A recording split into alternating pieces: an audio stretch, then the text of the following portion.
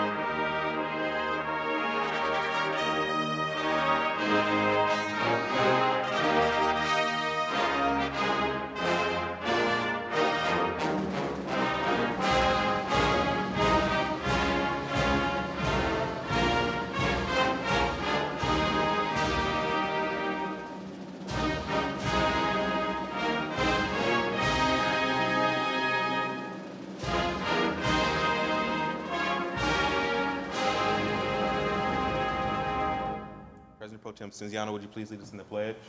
I pledge allegiance to the flag of the United States of America and to the republic for which it stands, one nation, under God, indivisible, with liberty and justice for all.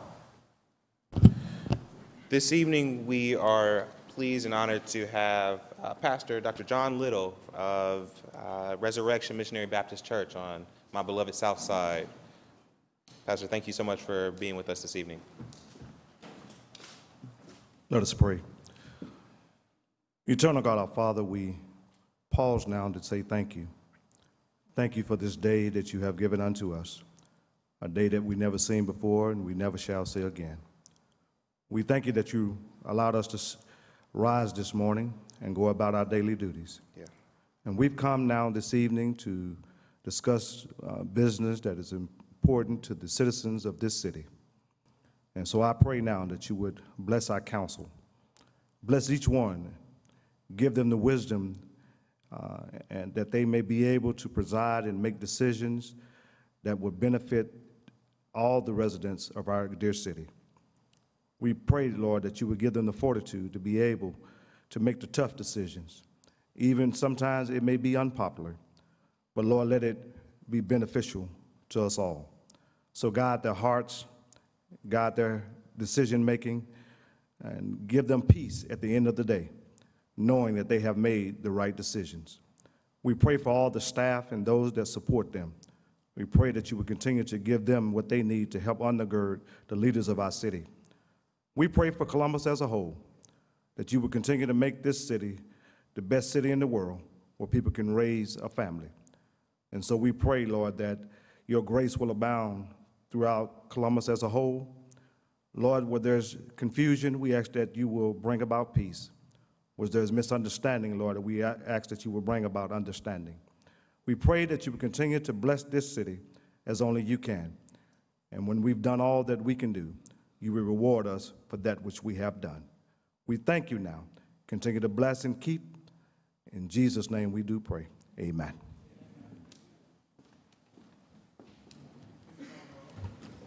Brown, Page, Remy, Stenziano, Tyson, President Harden. Any person who takes any actions to obstruct or interfere with the conduct of tonight's meeting may be charged with disturbing a lawful meeting pursuant to Columbus City Code 2317.12. Any person who enters those areas of city council chambers reserved for city officials or invited guests may be charged with criminal trespass pursuant to Columbus City Code 2311.21. Can I get a motion to dispense with the reading of the journal? Please call the roll.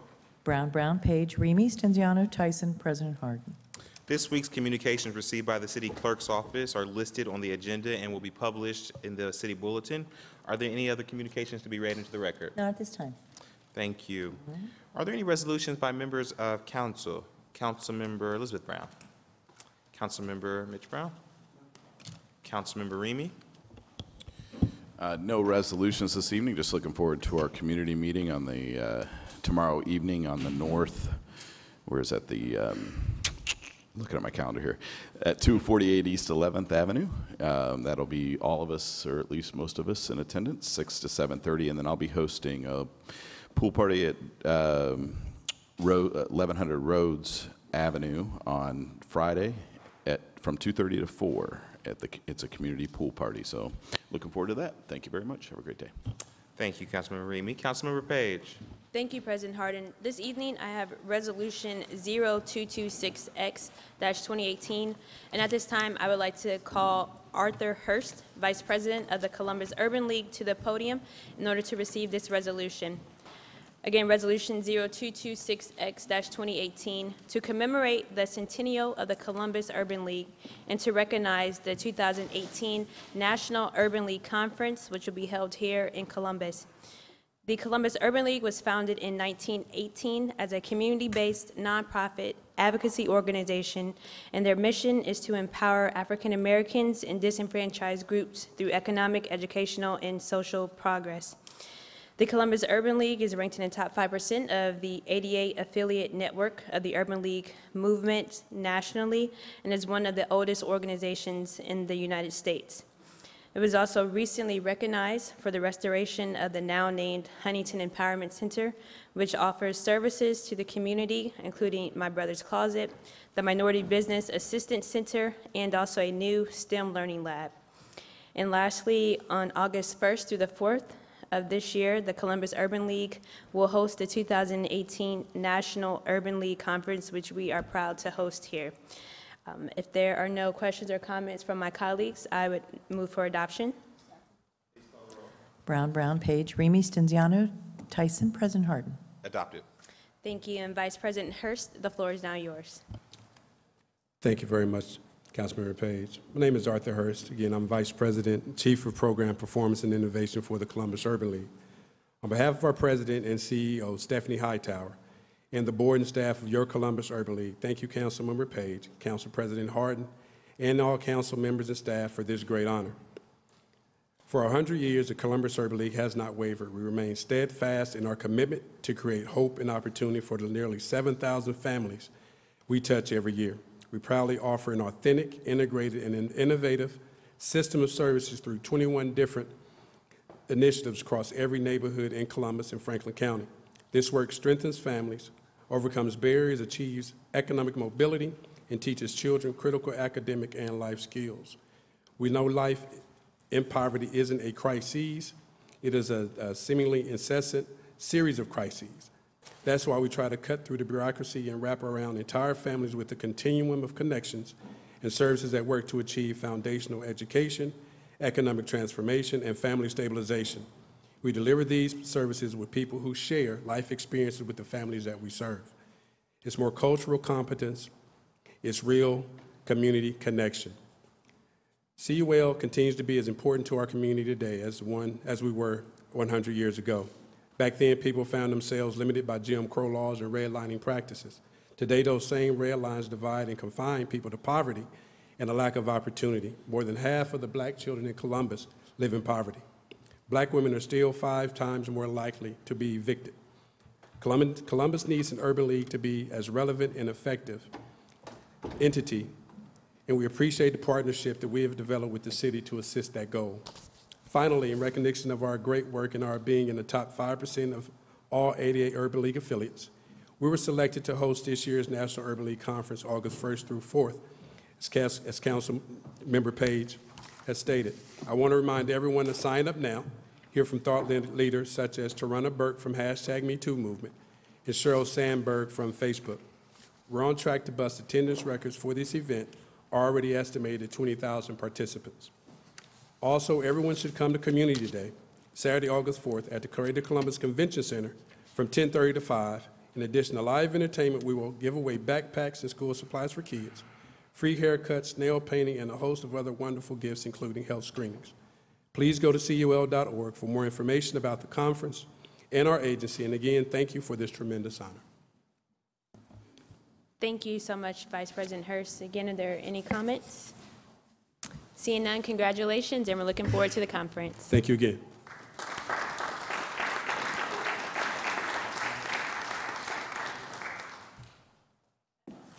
President Pro Tem Cinziano.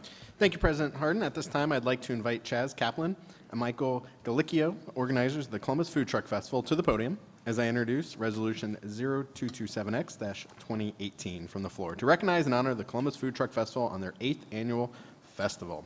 So, as the title alludes to, this will be the 8th annual Food Truck Festival and has truly become one of the staples of what we know as Columbus being the festival city and truly a premier downtown event. Chaz and Mike, owners of the festival, are local businessmen and have been residents of the city of Columbus for most of their lives.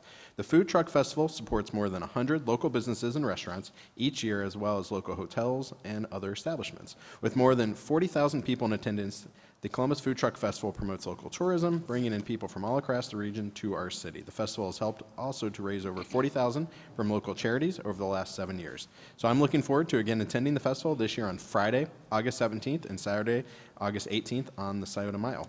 Chaz and Michael, the podium is yours. Thank you very much, Councilmember Stinziano, Council President Harden. Much appreciated. We're excited to be here today and accept this resolution. Again, wanted to also thank Mayor Ginther and the rest of the members of City Council today. And not only supporting us in the festival, but supporting the 100 small business owners that are at the event and help to bring in revenue over $1 million during the 2-day process of our festival. It's quite a thing. I was born in Cleveland. I've been in Columbus for over 25 years, and I'm proud to call it home.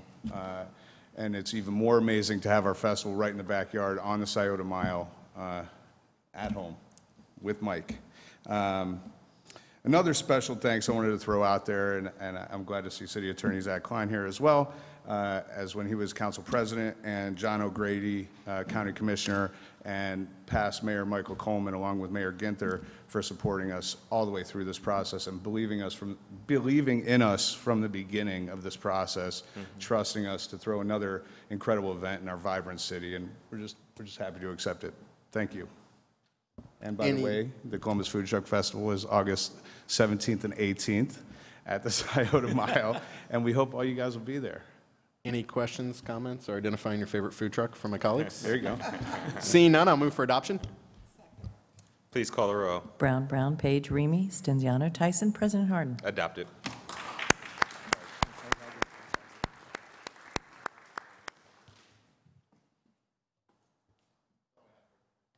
Thank you, President Cinziano. President Pro Tem. Councilmember Tyson. Thank you. Yes, I have one resolution, and I'm going to ask Don Sweet and Amy Allwood to walk towards the podium, please. And this resolution is to recognize August as Breastfeeding Awareness Month throughout the city of Columbus and to encourage all residents to support breastfeeding mothers and babies. Whereas the American Academy of Pediatrics recommends exclusive breastfeeding for the first 6 months of life to provide the best possible start in life in all areas of human development. Whereas the health benefits of breastfeeding for infants may include a reduced risk of obesity later in life, a reduced risk of sudden infant death syndrome, fewer ear and respiratory infections, a reduced risk of developing type 1 or type 2 diabetes, and an average increase of 6 points in IQ at age 6.5. And whereas mothers who receive benefits from exclusive breastfeeding that last for life, specifically the longer mothers breastfed, the lower the BMI, blood pressure, waist circumference, cholesterol, risk of type 2 diabetes, metabolic syndrome, and risk of depression. Whereas a 2010 study published in Pediatrics found that if 90% of new mothers breastfed, the United States would save $13 billion per year in healthcare costs and may prevent more than 90 deaths. Whereas despite the aforementioned benefits, in the 2014 Center for Disease Control breastfeeding report card found that only 70% of babies in Ohio are fed any breast milk, and only 22% of these babies are breastfed exclusively for 6 months, which is recommended. Whereas the Surgeon General of the United States has issued a call to action to support breastfeeding, which focuses on the need for communities to increase societal support for breastfeeding. Now therefore be it resolved by the Council of the City of Columbus. This council does hereby recognize August as Breastfeeding Awareness Month in the City of Columbus and encourages all members of the community to enact policies that support breastfeeding mothers and babies. And I move for adoption. Please call the roll. Brown, Brown, Page, Remy Stenziano Tyson, President Harden. Thank Adopted. you. Thank you. And this is co-sponsored by Councilmember Elizabeth Brown. You'll make some comments? Thank you so much, Councilmember Tyson. I just finished pumping about 30 minutes ago. I have a 3.5-month-old at home, and one thing I would just like to add to your comments, Councilmember Tyson, is how important it is specifically that employers support breastfeeding. We all talk about the health benefits of breastfeeding, and it really seems to be something that's widely acknowledged, but to put into practice the ability for moms to actually breastfeed, you have to have employers. Large employers need only to follow the law on pumping stations, lactation rooms, but small employers, I hope, can find ways to do that too. And also, many women are forced to go back to work too soon after their baby is born. A quarter of women have to go back to work 2 weeks after their baby is born. And that rarely leads to an environment where a mother can continue to breastfeed if she only gets 2 weeks of bonding at home and learning to breastfeed with the baby. So I appreciate what you're doing to raise awareness, and I think that in the same breath that we talk about the health benefits for mom and baby, we need to be putting it on all of us culturally, on employers to take a hard look at how we enable healthy families to be bred in our own backyards. So thank you, and thank you, Councilmember Tyson. Thank you, Councilman Brown. And so Don and Amy, the floor is yours. Thank you, Member Tyson and Brown. And I'm happy to say that Columbus Public Health does have a pumping room. So we represent Columbus Public Health in the Franklin County WIC program, and we would like to thank you for your support of breastfeeding and all of its benefits that it provides to our families and to our babies. And I'm Amy Allwood. I coordinate Franklin County WIC's breastfeeding program. As many are aware, the benefits of breastfeeding extend beyond the infant to the mother and to the family and to the healthcare system and also to the environment. When an infant is provided breast milk, she or he is protected from numerous acute and chronic diseases and from food insecurity, which impacts 41 million Americans, including 12 million children. The infant's mother also experiences health benefits as well as decreased absence from work. She could save $800 to $1,200 per year by offering breast milk over artificial feeding methods, and she's also more likely to safely space the birth of her next child. Breastfeeding is cost-effective, environmentally friendly, sustainable, and a renewable method of feeding that plays an important role in the health of our population. I'm happy to accept this resolution. I believe public awareness of breastfeeding encourages mothers to breastfeed, and it increases support for our breastfeeding families. It reminds healthcare and lactation support providers to continue to protect, promote, and support breastfeeding, and to strive toward meeting national goals for breastfeeding initiation, exclusivity, and duration. Whether a mother is feeding a preterm or full-term infant, a toddler, or donating her milk to nurture another person's infant, she is contributing to the positive impact that breastfeeding has on the health of our population, our economy, and our planet. Thank you. I want to thank you for your leadership and focusing on the importance of breastfeeding. And there was just a recent article that was in the Communicator News, which is a newspaper in Columbus, Ohio, and it really was focusing on all the countries that were gathered in Geneva for the United Nations affiliated World Health Assembly, and a resolution was to be passed in regards to the importance of breastfeeding. And something as that we would all think would pass pretty easily. I just want to share that the United States created an uproar about the importance of breastfeeding, and we're really more in support of using products, formula, as opposed to breastfeeding. Eventually, it was passed after a lot of countries were against it, but certainly, who thinks who would do that? But the United States at that point was not for it.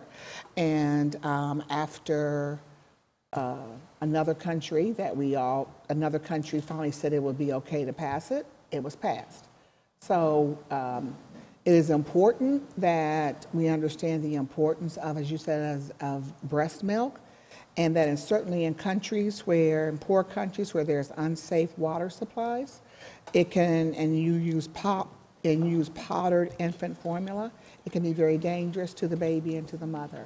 So as a country, we also, not only a city, but as a country, we need to understand hopefully the importance of breastfeeding. So I thank you for your leadership. And if you want to read the article, again, it's in the July 12th Communicator News, and it's pretty astounding to think that we would not as a country be supportive of breastfeeding. So thank you for your leadership. I move for adoption if I didn't do it already. Thank you.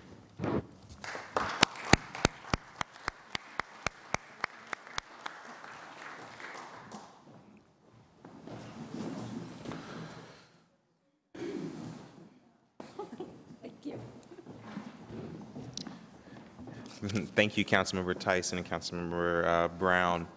Tonight, I don't have any resolutions, but I would like to invite up Mr. Josh and Kimberly Bell and the fellows of IC Stars.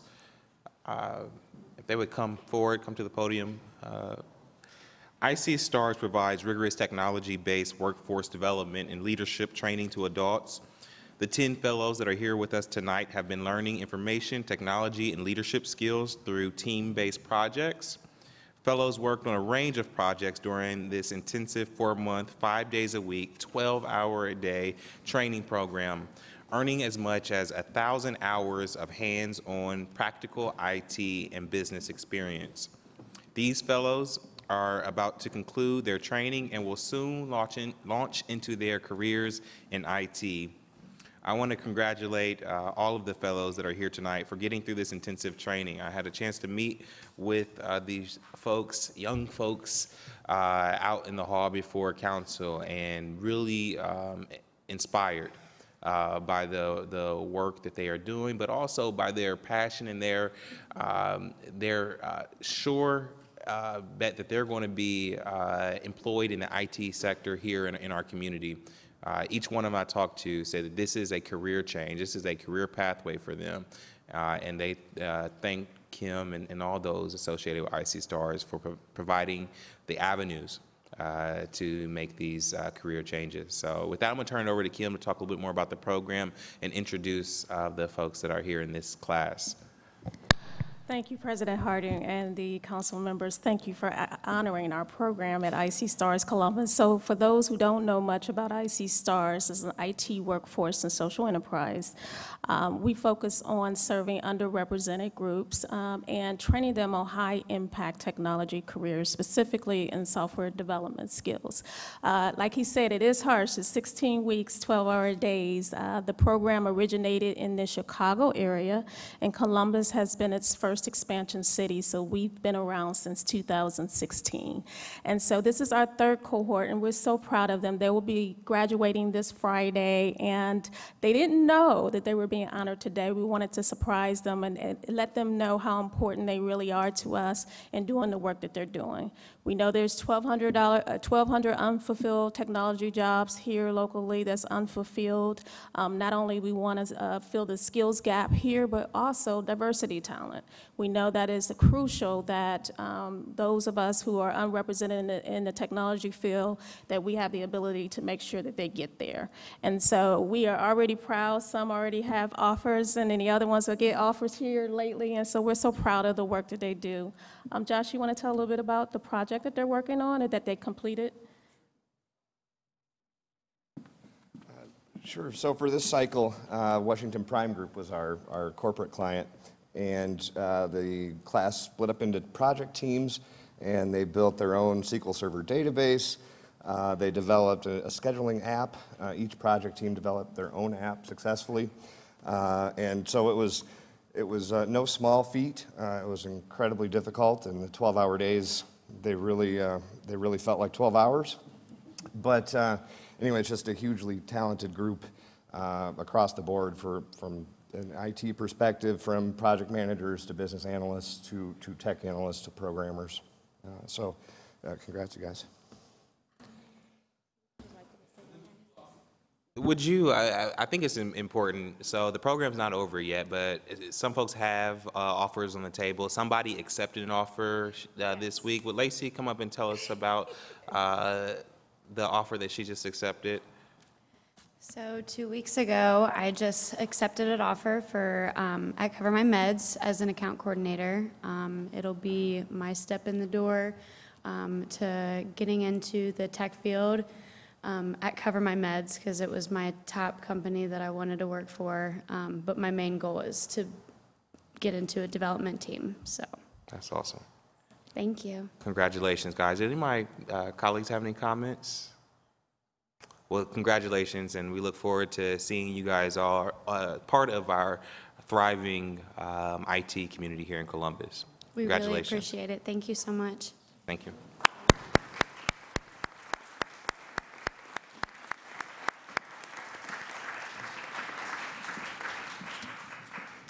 Are there any comments by our elected officials? I see city attorney, auditor, treasurer's office. I see Judge Barros is in the audience. How are you this evening? Good, good, good. Is that Hilltop that's here? Oh. Welcome. Are there any requests by members of council for the removal of ordinance or resolutions from the consent action portion of the agenda? Seeing none, may we now have a motion to waive reading of the titles of 30-day legislation by the city clerk? Clerk, call the roll, please. Brown, Page, Remy, Stenziano, Tyson, President Harden. Thank you. Will the clerk now read into the record the ordinance numbers of 30-day legislation on tonight's agenda for first reading? Finance Committee, Ordinance 1817 and Ordinance 2037-2018. Public Service and Transportation Committee, Ordinances 1983 and 1984-2018. Economic Development and Small Business Committee, Ordinances 2185, 2186, 2187, 2188, 2189, 2190, 2191, 2192, 2193, 2194, 2195, and 2196-2018. Neighborhoods Committee, Ordinances 1896 and 2019-2018. Technology Committee, Ordinances 2140 and 2142-2018. Public Utilities Committee, Ordinances 1932, 1938, 1962, 1970, 2038, 2066-2018. Rules and Reference Committee, Ordinances 2184 and 2145-2018. Zoning Committee, Ordinances 2022, 2029, 2030, 2041, 2042, 2072, 2082, 2097, and 2100-2018. Seeing no speakers on the first reading agenda, will the clerk now, the following ordinance will appear on our agenda as consent actions. Will the clerk now read those ordinance numbers into the record? Resolutions of Expression 228X, 230X-2018. Finance Committee, Ordinances 1920, 1933, 1941, 1995, 2027, 2036, 2102-2018. Recreation and Parks Committee, Ordinances 1906, 1907, 1961, 1966, and 1969-2018. Public Safety Committee, Ordinances 1955, 1981-2018. Public Service and Transportation Committee, Ordinances 1662, 1849, 1850, 1862, 1871, 1877, 1918, 1937, 1942, 1967, 2003, 2012, 2016, and 2018-2018. Economic Development and Small Business Committee, Resolution 213X-2018. Ordinances 1996, 1997, 2021, 2046, 2047, and 2076-2018. Housing Committee, Ordinances 2015, 2067, 2068, 2069-2018.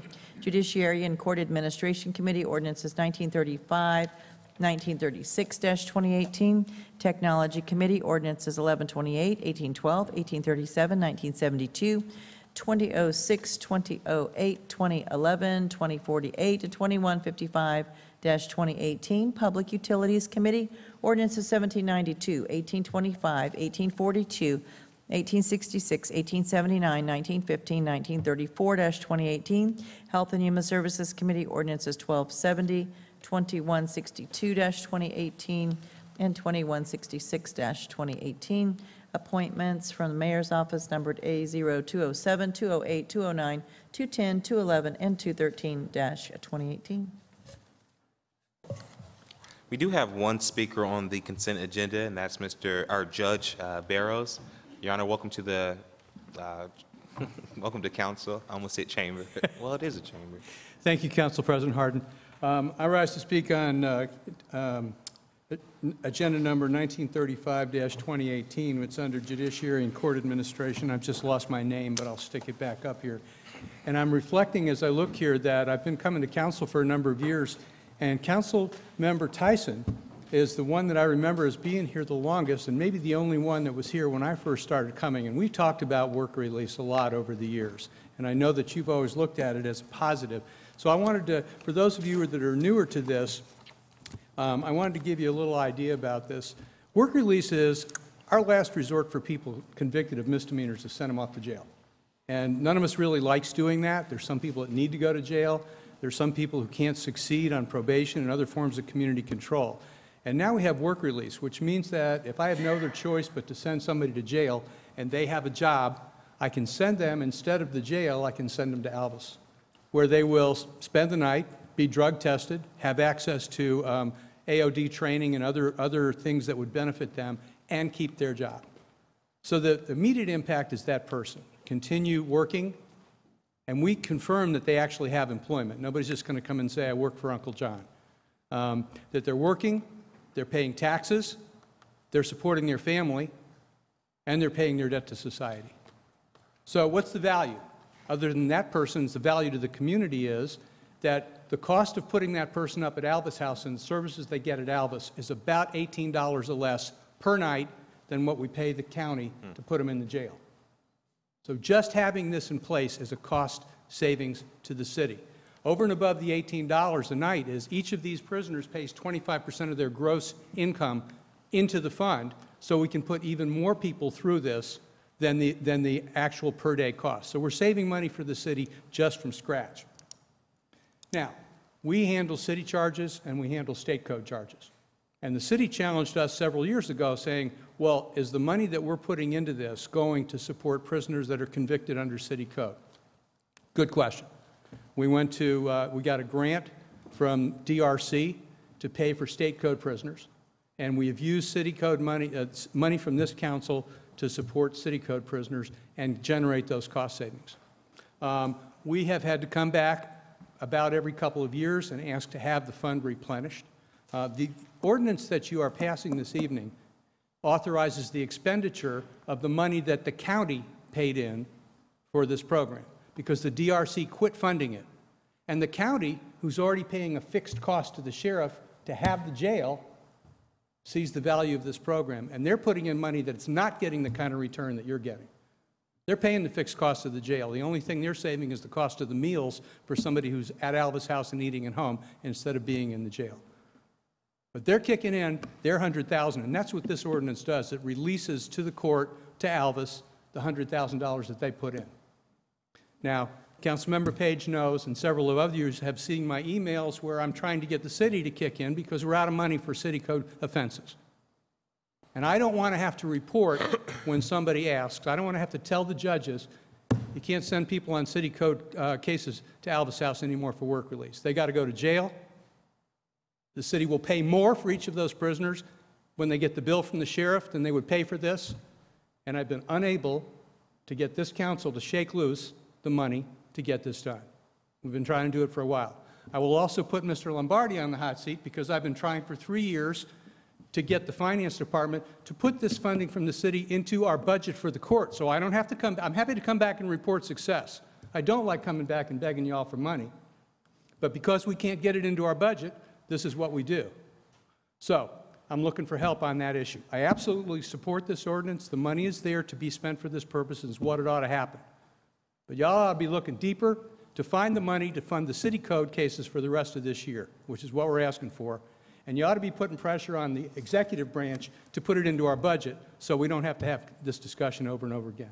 I'm happy to answer any questions. I'm sorry if I'm a little emotional about this. I am angry, but I'll try to calm down and answer any questions that any of you may have, especially the newcomers who may not know very much about this, Mr. Ramey. Thank you, Judge Barrows. Are there any questions or comments for the judge, for my colleagues? We look forward to having further conversations offline. Thank you, Council President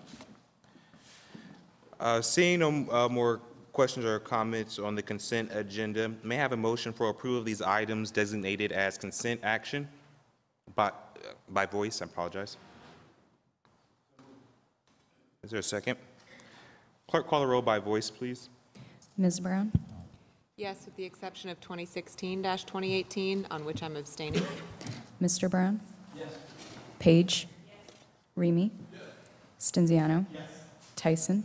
Yes, with the exception of 1935-2018 and 1936-2018, on which I am abstaining. President Harden?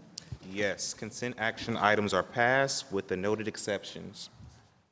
We will now proceed with the second reading of 30-day and tabled and emergency legislation. The first committee to come before council is the Finance Committee. Councilmember Elizabeth Brown chairs that committee. Councilmember, the floor is yours. Thank you, President Harden. Tonight in Finance, we have Ordinance 1993-2018 to amend the 2018 capital improvement budget to authorize the city auditor to transfer $1,130,500 between projects within the Safety Voted Bond Fund and Safety Taxable Voted Bond Fund, and $65,000 between projects within the Recreation and Parks Voted Bond Fund, to authorize the Director of Finance and Management to enter into a contract on behalf of the Office of Construction Management with Gutnick Construction Company for construction of Police Substation 1, to authorize the expenditure of $7,030,500 from the Safety Voted Bond Fund, to authorize the expenditure of $100,000 from the Safety Taxable Voted Bond Fund, to authorize the expenditure of $192,500 from the Streets and Highways Bond Fund, to authorize the expenditure of $65,000 from the Recreation and Parks Voted Bond Fund, and to declare an emergency. Police Substation 1 will be located at 8118 Sankis Boulevard in far north Columbus and will allow the Division of Police to better serve the far north community. The design is for a 12,200 square foot building that is LEED certified and includes a space for community gatherings. As the title indicates, the construction of this station is made possible by the voted bond funds supported by Columbus residents. This project represents those dollars at work, so thank you to the voters for their ongoing support of bond issues when they are on the ballot. Emergency action is being considered so that the project may begin as soon as practical during the 2018 construction season. The expected opening of the substation is the third quarter of 2020. Any questions for my colleagues? I move for passage. Second. Please call the row. Brown, Page, Remy, Stenziano, Tyson, President Harden. Passed. Next, I have Ordinance 1994-2018 to amend the 2018 capital improvement budget to authorize the city auditor to appropriate funds within the Special Income Tax Fund and the Wagoner Road TIF Capital Fund, to authorize the transfer of funds between projects within the Wagoner Road TIF Capital Fund, to authorize the transfer of funds between the Special Income Tax Fund and the Safety Voted Bond Fund, to authorize the transfer of funds between projects within the Safety Voted Bond Fund, to authorize the Director of Finance and Management to enter into a contract on behalf of the Office of Construction Management with Elford Incorporated for construction of Fire Station 35, to authorize the expenditure of $7,073,000 from the Safety Voted Bond Fund, to authorize the expenditure of $3,500,000 from the Wagoner TIF Capital Fund, and to declare an emergency. This is another example of voted bond funds being used to construct Fire Station number 35 at 711 North Wagoner Road in far east Columbus. Thank you again to the voters for supporting these bond issues. The design is for a 26,750 square foot building that is LEED certified and includes additional safety features for first responders. This is an important component of the design to help keep our firefighters safe and healthy on the job. The new station will allow the Division of Fire to better serve the far east Columbus community. We heard a lot from them about this project at our neighborhood hearing on the east side during the capital budget process. It is also important to highlight that the city entered into a first-of-its-kind community benefit agreement with the Columbus Central Ohio Building and Construction Trades Council for this project. The CBA establishes that all awarded contracts for Fire Station 35 will utilize highly skilled local workers. Everyone on the job will be paid prevailing wages. The agreement also establishes that training opportunities will be provided through the project for Columbus residents to enter into good-paying construction careers, especially those in historically underserved areas. Emergency action is being considered so that work on the station may begin as soon as practical during the 2018 construction season, with expected opening of the third quarter of 2020. Any questions or comments from my colleagues? I move for passage. Second. Please call the row. Brown, Brown, Page, Remy, Stenziano, Tyson, President Harden. Pass. Next, I have ordinance 2099-2018 to authorize the issuance and sale of special assessment bonds in the amount of $32,709 for the Broad Meadows Highfield Drive area street light assessment project. Residential street lighting projects are prioritized by the city based on public safety and activity considerations. Once a project has been selected, residents are contacted within the project boundary to solicit feedback. Under normal circumstances, the city installs conventional streetlights on wood poles. However, residents are given the opportunity to consider the installation of decorative lights. Property owners in the Broad Meadows Highfield Drive area submitted a petition to the city for the installation of decorative streetlights through this process. In doing so, they agreed to self-assess their own properties to cover the cost of the lights beyond what the city would normally pay. This ordinance authorizes the issuance of bonds to cover the cost of the project to be repaid by the assessment on the impacted properties. For residents who are interested in this process, you can always contact the Street Lighting Engineering section of the Division of Power by calling 614-645-1509 for more information.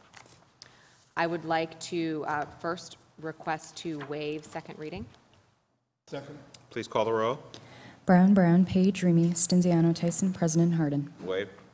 And I'd like to move for passage. Please call the row. Brown, Brown, Page, Remy, Stenziano, Tyson, President Harden. Pass. Thank you, President Harden. That's all I have. Thank you, Chair Brown. The next committee to come before council is the Public Safety Committee. Councilmember Mitch Brown chairs that committee. Councilmember, the floor is yours. Thank you, Council President. Tonight, I have ordinance 2034-218 to authorize the Finance and Management Director into a consulting agreement with Matrix Consulting Group for an operations review of the Department of Public Safety, to authorize the transfer of $300,000 between the divisions within the general fund, to authorize the expenditure of $300,000 from the general fund, and to declare an emergency. This commission will work with the mayor's existing Community Safety Advisory Commission and focus on areas such as de-escalation, crisis intervention, and implicit bias training, use of force policies, diversity recruitment and retention, and early intervention and officer wellness programs. At this time, Director Lombardi, do you have any additional comments? Thank you, President Harden, Councilmember Mitch Brown, other members of council. This operational review is not your standard operational review. We opened RFPs on May 10th. We received 7 proposals. There was a committee of 5 that included representatives from the mayor's office, Public Safety Department, and Janet Jackson, our former city attorney, who is also chair of the Safety Commission. Those were narrowed down to 3 finalists, and after review of all the proposals, Matrix was scored highest by all 5 members. They do have experience of over 350 studies from various municipality sizes, from the same size as Columbus as large as Chicago. They also have a very good reputation with their recommendations and implementation of some of those recommendations. And they just recently completed a study for the city of Austin. As you indicated, Councilmember, we will look at community policing strategies. We will support the work of the Community Safety Advisory Commission. We'll also look at juvenile policing, and then we'll benchmark against best practices that they see out in other communities. If there are no further questions, that's all I have for this evening. Director Lombardi, when do you anticipate this project being completed? We believe that the timeline will be about 9 months before we see the first draft of recommendations. And will you share that with this council, please? I'm sorry? I said, will you share that with this council once it is completed? We will. Thank you. If there are no additional questions, I move for passage. Please call the roll. Brown, Brown, Page, Remy, Stenziano, Tyson, President Harden. Passed. Also, ordinance 2151, 2018, to authorize the Public Safety Director to enter into a contract with SST Inc., doing business as ShotSpotter, to establish a gunfire detection, alert, and analysis pilot program, to waive the competitive bidding provisions of Columbus City Code, Chapter 329, to authorize the transfer of $685,000 between departments within the general fund, to authorize the expenditure of $685,000 from the general fund, and to declare an emergency. A gunfire detection system detects and conveys the location of gunfire using acoustics, optics, and other kinds of sensors with notifications to the communication center and to expedite response to gunfire by law enforcement. Assistant Director Collins, please share with us the need to waive competitive bidding on this pilot project, please. Thank you, President Harden, Safety Chair Brown, and other council members. The department intends to deploy the technology commonly known as ShotSpotter, a subscription-based service that involves installation of gunfire sensor network detectors in areas identified by the city. These sensors connect to a cloud-based data center infrastructure, providing 24/7, 365 gunfire monitoring service within a 3-mile square radius of the installed infrastructure that's put in. In addition to gunfire detection, it will also notify law enforcement agencies of the gunfire incidents and direct them to the precise location that the call is picked up at. The service also offers the capability to instantly notify officers of shootings in progress with real-time data delivered to dispatch officers, patrols, and smartphones. The alerts are intended to improve police response to incidents of gunfire, enhance officer safety, speed aid to victims, assist in investigations and the collection of evidence, and ultimately the apprehension of dangerous offenders. The data collected from this system can also be used to prevent future crimes by informing law enforcement of prospective locations where gun-related crimes are most likely to occur. Agencies that have adopted ShotSpotter technology as part of a comprehensive crime reduction strategy have reported reductions in urban gunfire by up to 80% and related violent crime by as much as 40%. The gunfire detection system can also be integrated with existing city technology infrastructure to capture, layer, and share data across platforms. We're seeking to ask for a 1-year pilot program to assess the effectiveness of the technology and to measure how the system may assist law enforcement and improve response to incidents of gunfire. It will, the results of the pilot will inform decisions related to future contracting of similar services. The pilot phase anticipates the installation of the technology in the areas including Hilltop, Linden, and Southside neighborhoods. The continuation of this initiative and any potential expansion into additional neighborhoods will be considered based upon the review and overall effectiveness of the pilot program. We are asking to waive competitive bidding provisions as ShotSpotter has the necessary skills, experience, and technology platform to ensure that the pilot program is implemented quickly and successfully. SST Incorporated is currently working with the City of Cincinnati to implement a similar gunfire detection infrastructure. Experience working successfully with another Ohio municipality helped inform the decision to initiate a pilot program with SST, and we intend to build off of that. Thank you. Assistant Director Collins, are you going to be communicating with those respective neighborhoods so they understand and will they play a part in the implementation of this pilot project?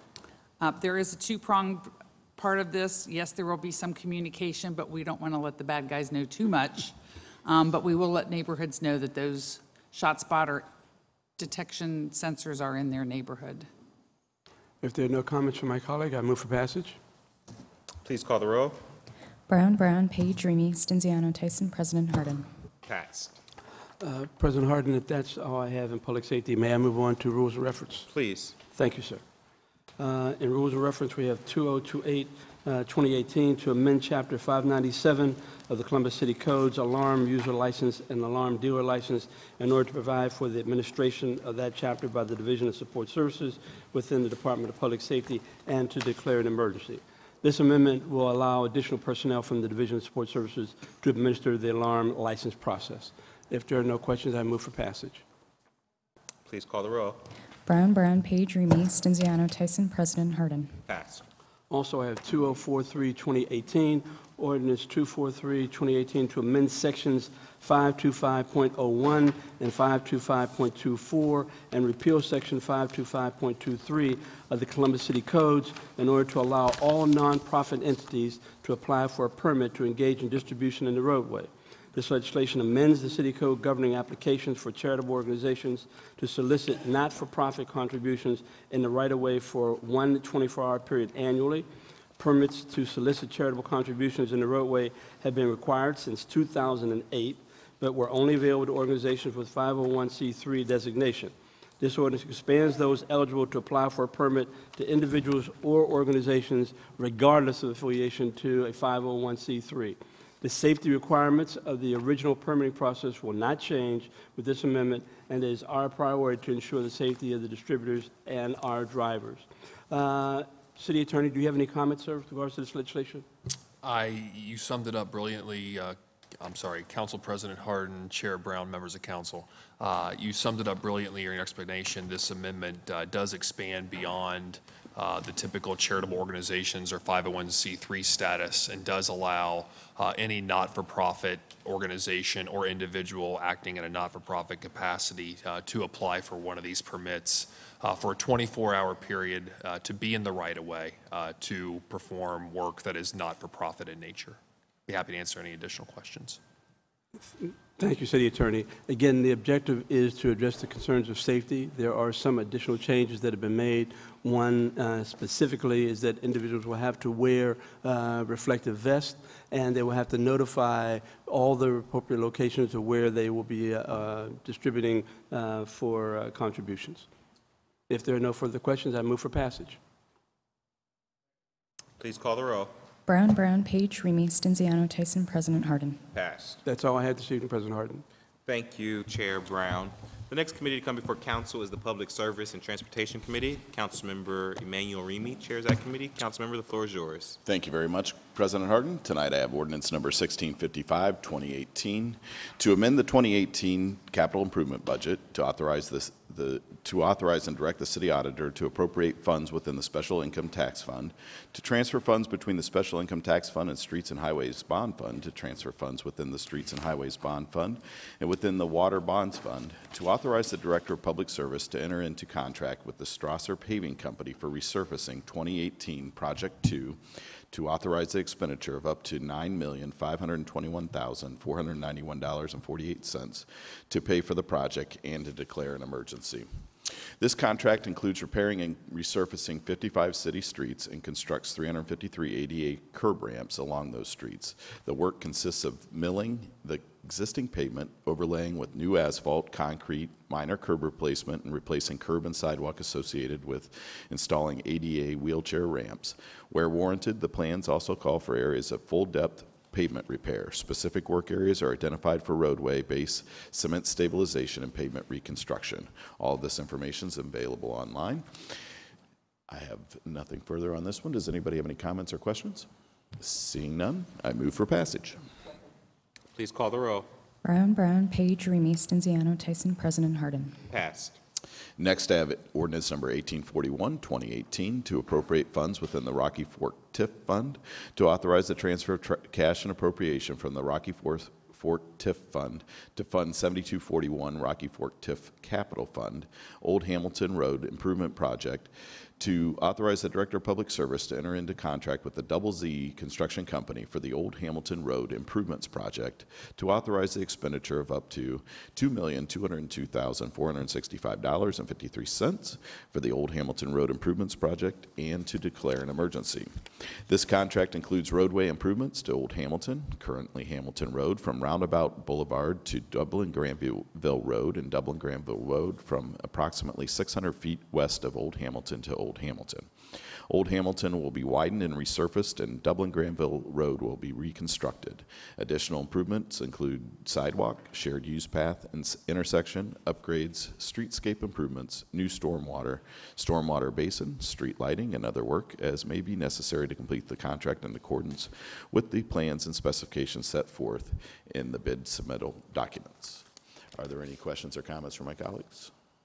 Seeing none, I move for passage. Please call the roll. Brown, Brown, Page, Remy, Stenziano, Tyson, President Harden. Pass. Next, I have ordinance number 1863, 2018, to amend the 2018 capital improvement budget to transfer funds within the New Albany West Central College TIF Fund, to appropriate funds within the New Albany West Central College TIF Fund and the Street and Highway Non-Bond Fund, to authorize the Director of Public Service to enter into contract with Double Z Construction Company for the Roadway Lifestyle New Albany Road Oblongabout project, to authorize the expenditure of up to $811,840.18 from the New Albany West Central College TIF Fund and up to $2,104,690.58 from the Street and Highway Non-Bond Fund for the project, and to declare an emergency. This project involves reconstructing New Albany Road west from Central College Road to Churchill Downs Drive in association with the surrounding development. The curb line will be relocated to accommodate lane configuration changes, as well as a combination of diagonal and parallel parking. An oblong-shaped roundabout, will be installed between Central College Road and Churchill Downs Drive. Sidewalk will be installed on both sides, street trees and landscaping will be installed throughout the project limits. Stormwater and street lighting systems relocations, modifications will also be done. Yes, Councilmember Brown. I'm a little slow. Someone explain to me an oblongabout. I don't know what that is. Director Gallagher, could you expound on that, please? President Harden, other members of council, it's just a roundabout that has been elongated. Think oval. How's that for technical?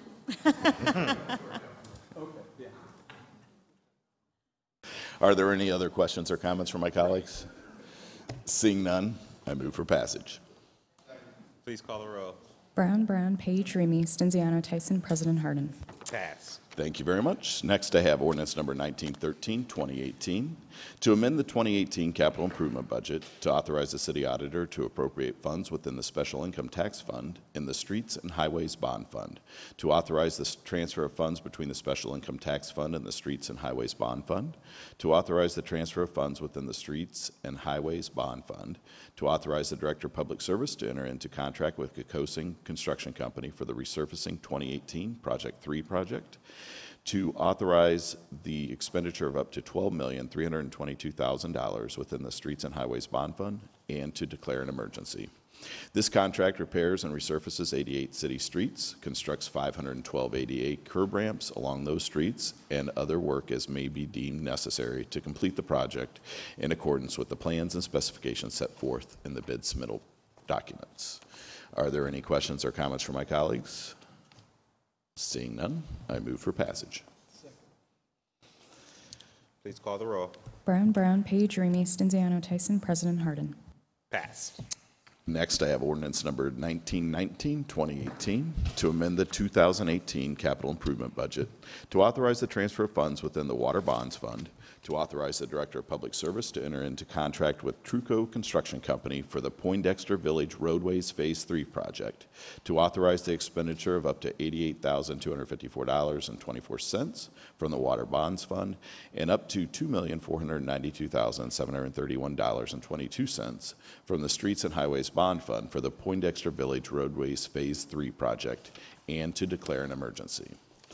This contract consists of one roadway reconstruction with extension of one existing roadway and resurfacing of 4 streets. Improvements will consist of storm sewer, sanitary sewer, water main sidewalks, brick repair, shared use path, street lighting, street trees associated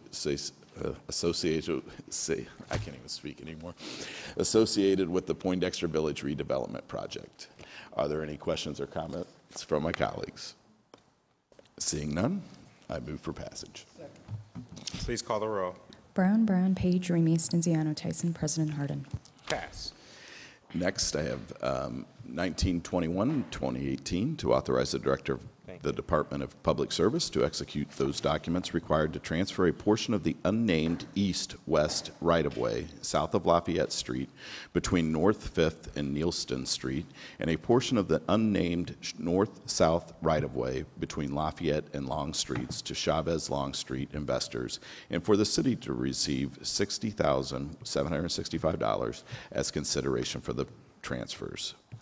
First, I'd like to amend to emergency. Please call the row. Brown, Brown, Page, Remy, Stenziano, Tyson, President Harden. Amend it.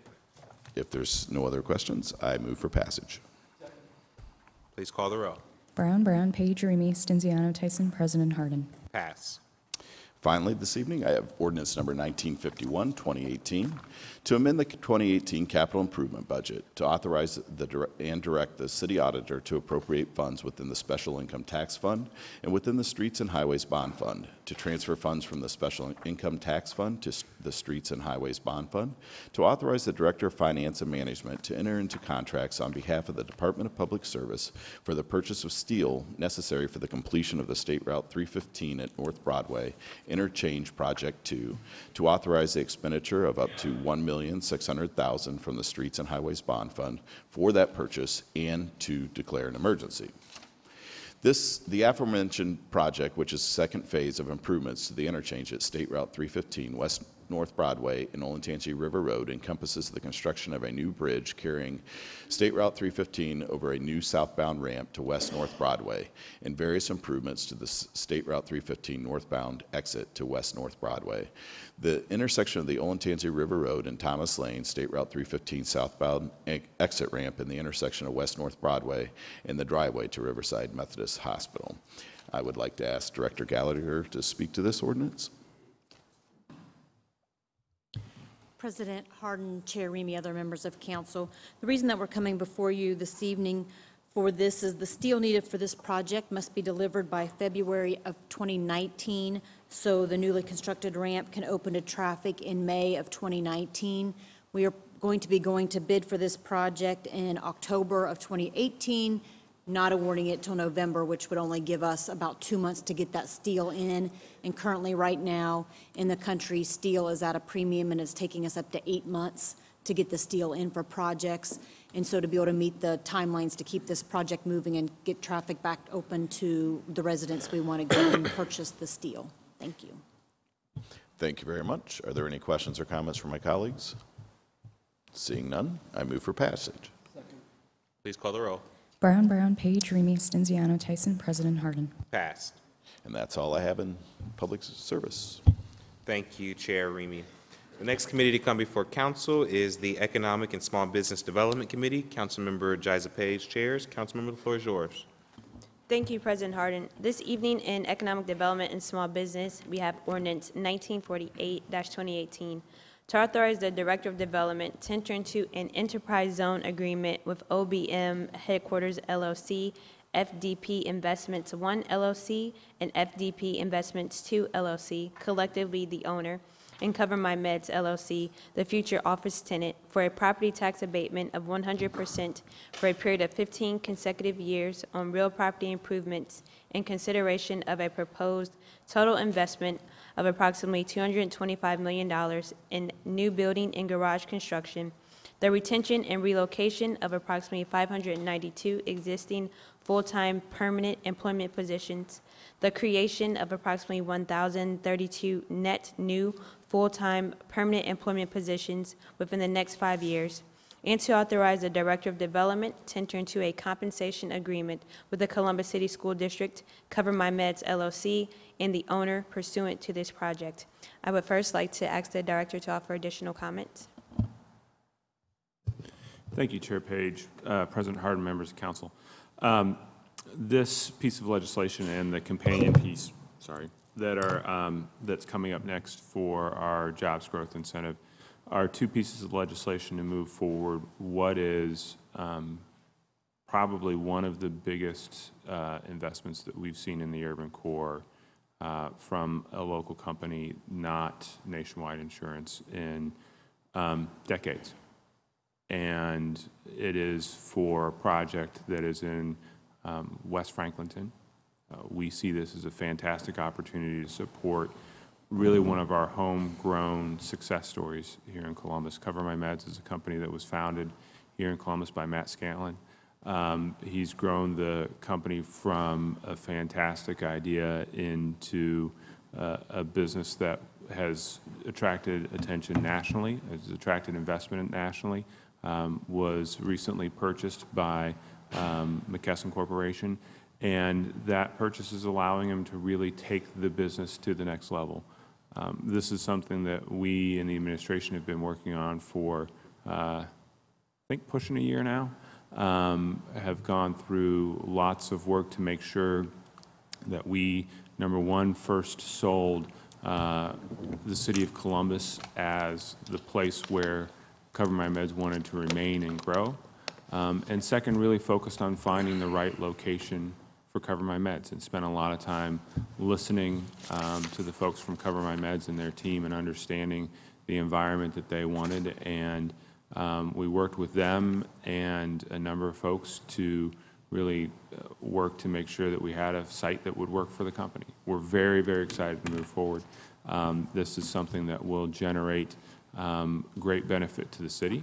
It will generate great benefit to the schools. The Columbus City Schools have negotiated a compensation agreement with Cover My Meds and their development team that Cover My Meds will be making substantial investments into the schools. We have a revenue sharing agreement with the schools that is part of this. The school board voted on this on 29th of last month. So we're really looking forward to taking this last step from the city's perspective. I would let the members know that there are a couple of additional steps that need to happen. One is that the Ohio Tax Credit Authority is taking this up, I think, on Monday, next Monday, for their consideration, and the folks from Cover My Meds need to take it to the corporate board at McKesson, and they need to cross that hurdle as well. But we're looking forward to continue to work forward to bring these jobs to Columbus and to Franklinton. Thank you, Director. Are there any questions or comments from my colleagues? Seeing none, I move for, I'm sorry, we do have a speaker this evening speaking against this ordinance, so I will hold on the request for a vote, and that is Mr. Joe Motil. Again, welcome to council. Mr. Motil, you have 3 minutes.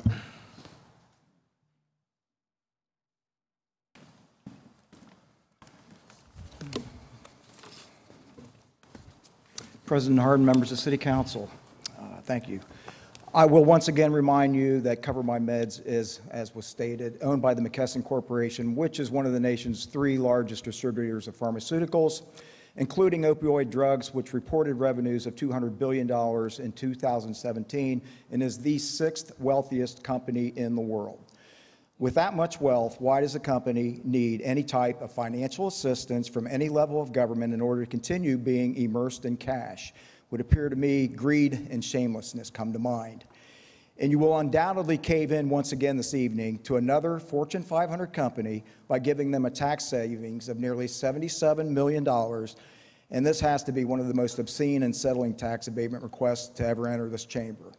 McKesson can also lay claim to its horrendous reputation for being one of the worst offenders of pill dumping, which has helped fuel our country's opioid epidemic, and allegedly right here in Columbus. The pill dumping had been going around since 2007 for the sole sake of increasing profits at the expense of killing people and all the other social, criminal, and economic ramifications tied into the opioid epidemic. They've even went so far as to reward their CEO $692 million from 2007 to 2017 for this murderous activity. So now Columbus can boast having the presence of the top 3 pill-dumping pharmaceuticals in its city. And between the 3 of these wonderful, caring, multi-billion-dollar pharmaceutical corporations, they've dumped nearly 9 million hydrocodone pills over the last 2 years in a single pharmacy in the town of Kermit, West Virginia, that has a population of less than 400 people. And in 2007, McKesson also sent 3,289,000 doses of hydrocodone into Mingo County, West Virginia, which was the equivalent of 124 pills for every man, woman, and child that lives in that county. And all this contributed to placing West Virginia with the highest overdose mortality rate in the nation. Just what Columbus needs, another billion-dollar corporation who believes that the taxpayers of the world owe them something for being job creators. And in this case, a filthy rich billion-dollar corporation that sat by and watched tens of thousands of human lives being taken and their families destroyed for the sake of making money for themselves and their stockholders.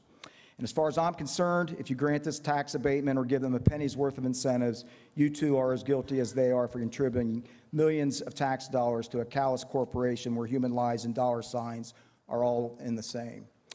Or does $52,500 worth of campaign contributions from Cover My Meds employees to Mayor Ginther take precedence over the financial hardships and lives of working families? There's no trickle-down economics in this city from these tax abatements. On the contrary, I think it helps perpetuate our city's status as the #2 most economically segregated city in America. And really, the sixth wealthiest company on the planet doesn't need a tax abatement. And when this is passed this evening, you will have approved, this council, just over $257 million in tax abatements over the past 33 months. Thank you. Excuse me. Can we please have order in this chamber? Can we please have order in the chamber? Councilmember. Thank you for your comments, Mr. Motil. Are there any additional questions or comments from my colleagues? President Harden. Thank you, Chair Page.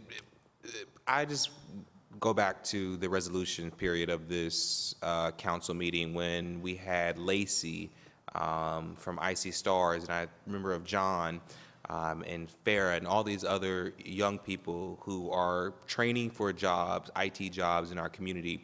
At the end of the day, this is what this is about. It's about continuing to grow a home-built company and making sure that they stay here in Columbus and provide access and opportunity for our young people. And so I just want to thank you for your leadership in steering this through in the conversations that we've had, and thank you to the Department of Public Development for your work on this piece of legislation. Thank you, President Harden. If there are no further questions or comments, I move for passage. Second. Please call the roll. Brown, Brown, Page, Remy, Stenziano, Tyson, President Harden. Passed. Ordinance 1949-2018 to authorize the Director of Development to enter into a dual-rate jobs growth incentive with Cover My Meds, LLC, for a term of up to 8 consecutive years in consideration of a total investment of approximately $240 million, the retention and relocation of approximately 592 existing full-time permanent employment positions, and the creation of approximately 1,032 net new full-time permanent employment positions by December 31st, 2022. As the director stated, this is the companion piece. And if there are no questions or comments, I would first move to request to amend as submitted to the clerk. Second. Please call the roll. Brown, Brown, Page, Remy, Stenziano, Tyson, President Harden. Amended. And I request for passage as amended. Second. Please call the roll. Brown, Brown, Page, Remy, Stenziano, Tyson, President Harden. Pass. 1978-2018, to authorize the Director of the Department of Development to enter into a brownfield grant agreement with Columbus Urban League to complete asbestos remediation and selective demolition on the site pursuant to the Green Columbus Fund program, to authorize the expenditure of up to $24,835 from the Northland and Other Acquisitions Fund, and to declare an emergency. There are no questions or comments. I move for passage. Please call the roll. Brown, Brown, Page, Remy, Stenziano, Tyson, President Harden. Passed.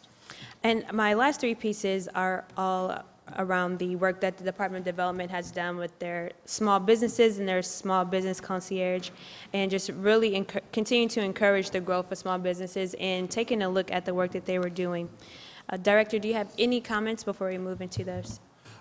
Thank you, Chair Page, members of council. Yeah, this is we've been going through a process of re-examining our small business programming, and this year we decided to do things a little bit differently and put out for bid to organizations around the city the opportunity to put forward programs that they thought could assist us in reaching more small businesses and doing a better job of providing them with the services that they need. So we had a number of folks apply for funding in the first round of this process. We selected 3 organizations, some of which we've worked with in the past, some of which are new to us, to provide services to small businesses from around the city to help them either get off the ground or accelerate their growth. We anticipate coming back to this body later in the year or early next year with another round where we'll be looking for opportunities to work with organizations that are going to help us find the next small business, who will help us reach into communities where we maybe are not doing as good a job as we should have as we should be doing at finding businesses. So this is the first phase for us. We look forward to working on this. I would also be remiss if I did not thank Andrew Dyer from Council for working through the review process with us. Andrew was a valued member of the team and provided us some great insight through the process. So that's all I have. Thank you, Director. Our first ordinance is 1985-2018 to authorize the expenditure of $100,000 from the 2018 Community Development Block Grant Fund to authorize the Director of the Department of Development to enter into contract with your management team in support of the Small Business and Entrepreneur Support Pilot Program and to declare an emergency. There are no questions or comments. I move for passage. Please call the roll. Brown, Brown, Page, Remy, Stenziano, Tyson, President Harden. Passed. 1986-2018 to authorize the expenditure of $50,000 from the 2018 Division of Economic Development General Fund budget to authorize the expenditure of $50,000 from the 2018 Community Development Block Grant Fund to authorize the Director of the Department of Development to enter into contract with Columbus State Community College and to declare an emergency. There are no questions or comments. I move for passage. Second. Please call the roll. Brown, Brown, Page, Remy, Stenziano, Tyson, President Harden. Passed. 1987-2018 to authorize the Director of the Department of Development to enter into contract with Rev 1 Ventures Incorporated to authorize the expenditure of $50,000 from the Division of Economic Development's 2018 General Fund budget and to declare an emergency. There are no questions or comments. I move for passage. Please call the roll. Brown, Brown, Page, Remy, Stenziano, Tyson, President Harden. Passed. And that's all we have in Economic Development and Small Business this evening. Thank you, Chair Page. The next committee to come before Council is the Public Utilities Committee. Councilmember Stenziano chairs that committee. Councilmember, the floor is yours. Thank you, President Harden. Tonight in Public Utilities, we have 2 ordinances. The first is Ordinance 1895-2018 to authorize the Director of Public Utilities to renew an existing engineering services agreement with EMH&T Incorporated for the Black Lick Sanitary Intercept Sewer Section 6 Parts B and C, to authorize the transfer within an expenditure of up to $1,122,657.07 from the Sanitary Sewer General Obligation Bond Fund and to amend the 2018 capital improvements budget. This tunnel project will construct a new gravity sanitary sewer, which will provide service to rapidly expanding areas in and around the city. Additional customers will keep sewer rates low, and the gravity sewer will allow for eventual elimination of redundant pump stations, thereby lowering operation costs. If there are no questions or comments from my colleagues, I move for passage. Please call the roll. Brown, Brown, Page, Remy, Stenziano, Tyson, President Harden. Passed. Next ordinance is 1953-2018 to authorize the Director of Public Utilities to enter into a construction contract with BLD Services, LLC for the roof redirection Clintonville 1, Morse Dominion Project, and lateral lining Clintonville 1, Morse Dominion Project, to authorize the appropriation and transfer of $3,127,747.70 from the Sanitary Sewer Reserve Fund to the Ohio Water Development Loan Fund, to authorize the transfer within and the expenditure of up to $3,124,340.51 Sanitary Sewer General Obligation Bond Fund for a total combined expenditure of $6,252,088.21, and to amend the 2018 capital improvements budget and declare an emergency.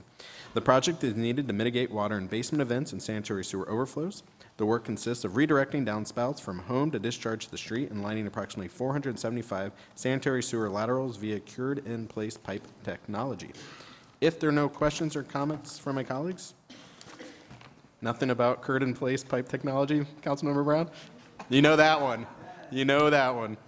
Seeing none, I'll move for passage. Please call the roll.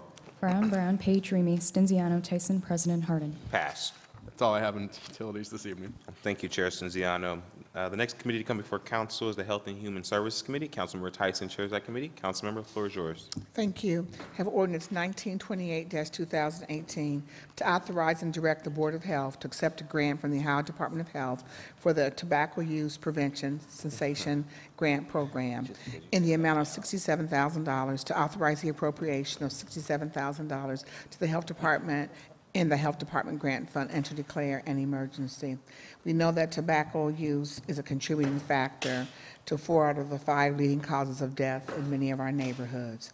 And so this grant will address youth prevention and policy development addressing smoke-free living with the goal of reducing chronic diseases. The tobacco grant will be utilized to educate Columbus residents about the dangers of smoking and exposure to secondhand smoke, as well as the prevalence of targeted marketing to youth. The Columbus Public Health Tobacco Program Manager will work with the community partners to identify possible secondhand smoke and youth initiation policy targets. Media campaigns will be developed and promoted to inform the dangers of secondhand smoke and youth initiation, therefore reducing exposure and youth initiation. Technical assistance will be provided to our community members and organizations to develop and implement tobacco policy. For more information, please contact Katie Stone at klstone@columbus.gov or 614-645-3173. There are no questions or comments. I move for passage. Please call the row. Brown, Brown, Page, Remy, Stenziano, Tyson, President Harden. Pass. Thank you. The next ordinance is 2044-2018 to authorize and direct the Board of Health to accept a grant from the Ohio Commission on Minority Health for the Minority Health Grant Program in the amount of $52,500, to authorize the appropriation of $52,500 to the Health Department and the Health Department's Grants Fund, and to declare an emergency. The Minority Health Grant Program enables Columbus Public Health to work to eliminate differences in health status between racial and ethnic minority and non-minority populations by providing leadership and guidance on the best ways to address racial and ethnic health disparity and specific health needs of racial and ethnic minority groups. The Office of Minority Health focuses on 4 core competencies to monitor and report the health status of minority populations, inform, educate, and empower people, mobilize community partnerships, and develop policies and plans.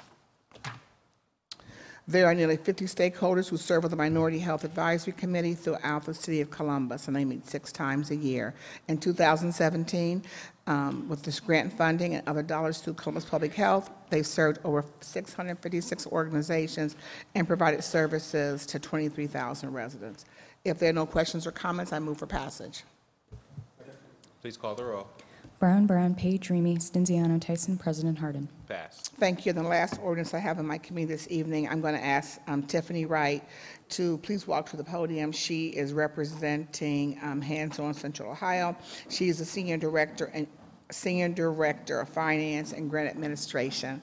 This ordinance 2050-2018, is to approve the grant application of Hands On Central Ohio seeking financial assistance to address emergency human service needs pursuant to Columbus City Code, to authorize expenditure of $30,000 from the Emergency Human Services Fund, and to authorize the appropriation and expenditure of $30,000 within the Neighborhood Initiative Subfund, to authorize the Director of Development to execute a grant agreement with Hands On Central Ohio to provide anytime access to emergency food for Columbus residents through fully automated interactive health and AI chat channels, and to declare an emergency. Ms. Tiffany, Ms. Wright, could you please share the particulars of this particular initiative? Thank you. Thank you.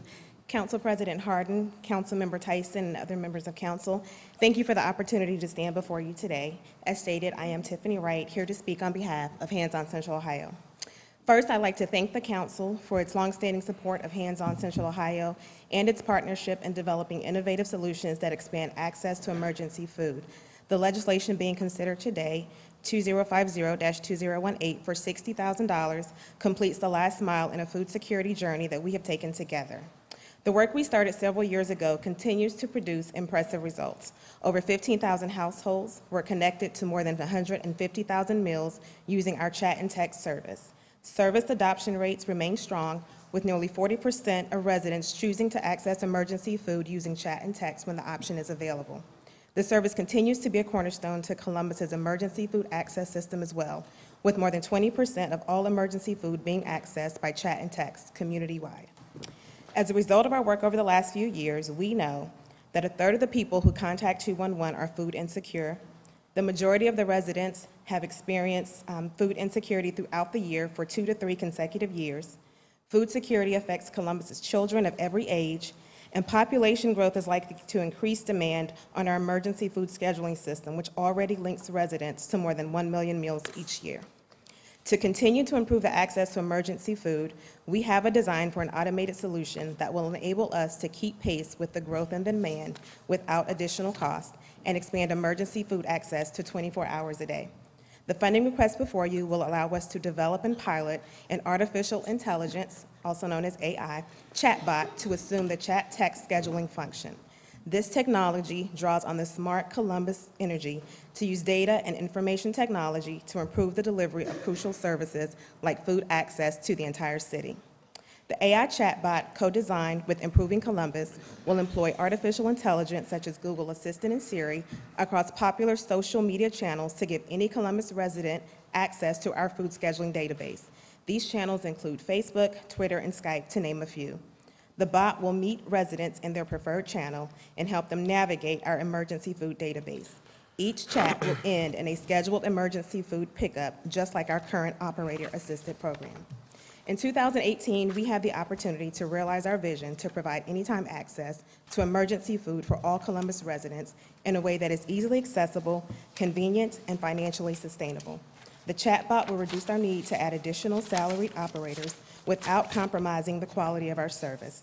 On the contrary, service quality and resident satisfaction are projected to increase as a result of opening new access channels, expanding scheduling hours, and providing self-service options. Your funding support makes it possible for us to achieve the goal together. Thank you again for your continued support and for supporting the final phase of our plan this evening. Thank you, Ms. Wright, for coming down. And just, please share with Ernest, Mr. Perry, who is the president and CEO. This really has been an honor to work with Hands on Central Ohio. 2.5 years ago, we started on this journey. We have won, I know, a national award based upon the work of chat and text. And now it's time to go to the very next level, which is anytime access using the AI bot. So just appreciate the leadership, appreciate thinking outside the box. We wish that individuals would not have to have emergency food, but again, that's where we are in our community. Right. And so, but since that is a concern, we know that we want to make sure that people have access to the food that they need. And this program does that. So thank you for the leadership, and thank you for working together in the last 2.5 years. Thank you.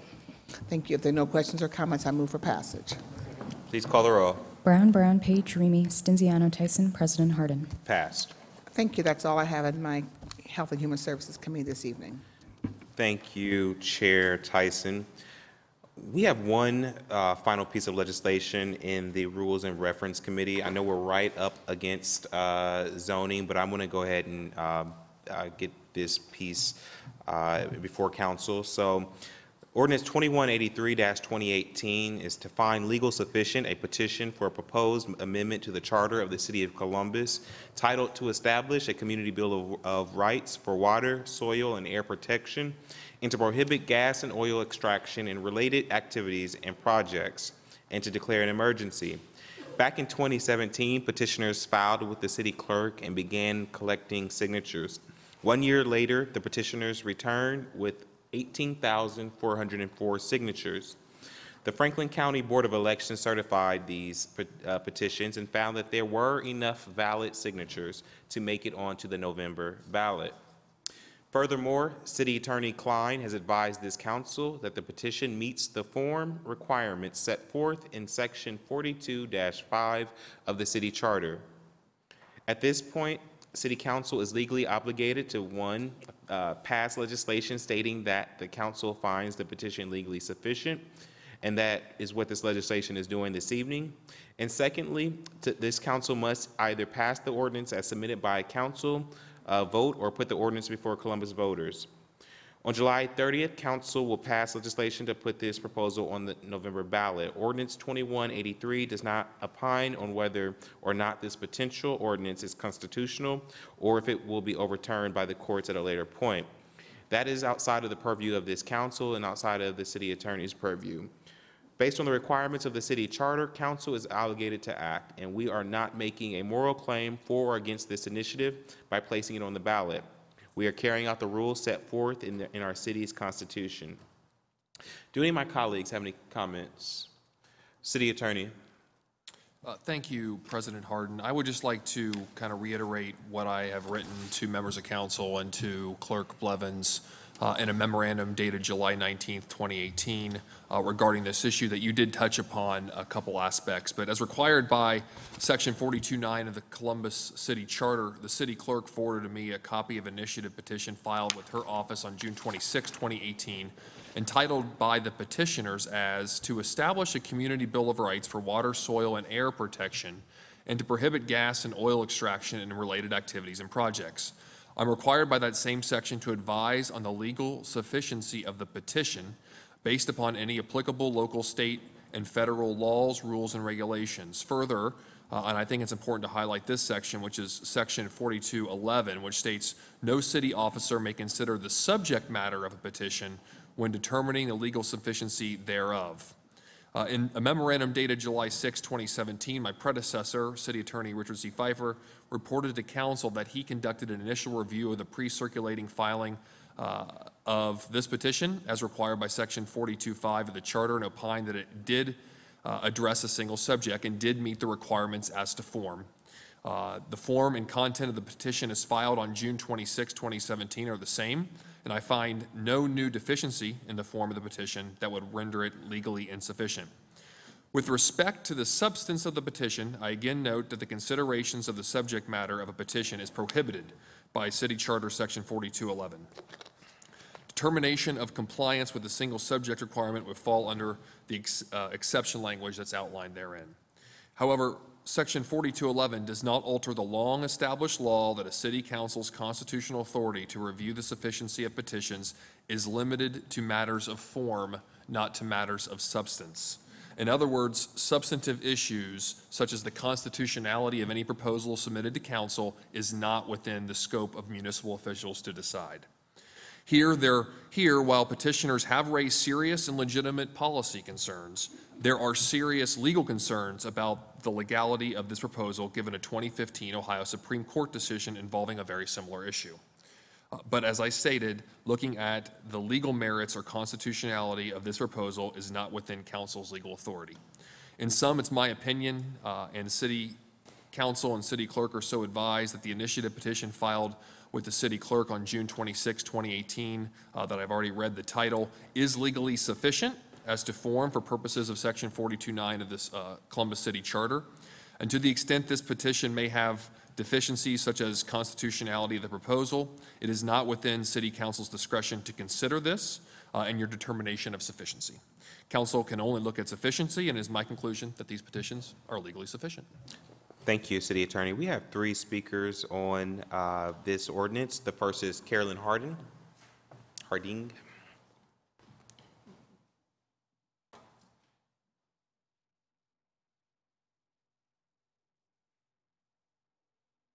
Welcome, Ms. Carolyn, back to council.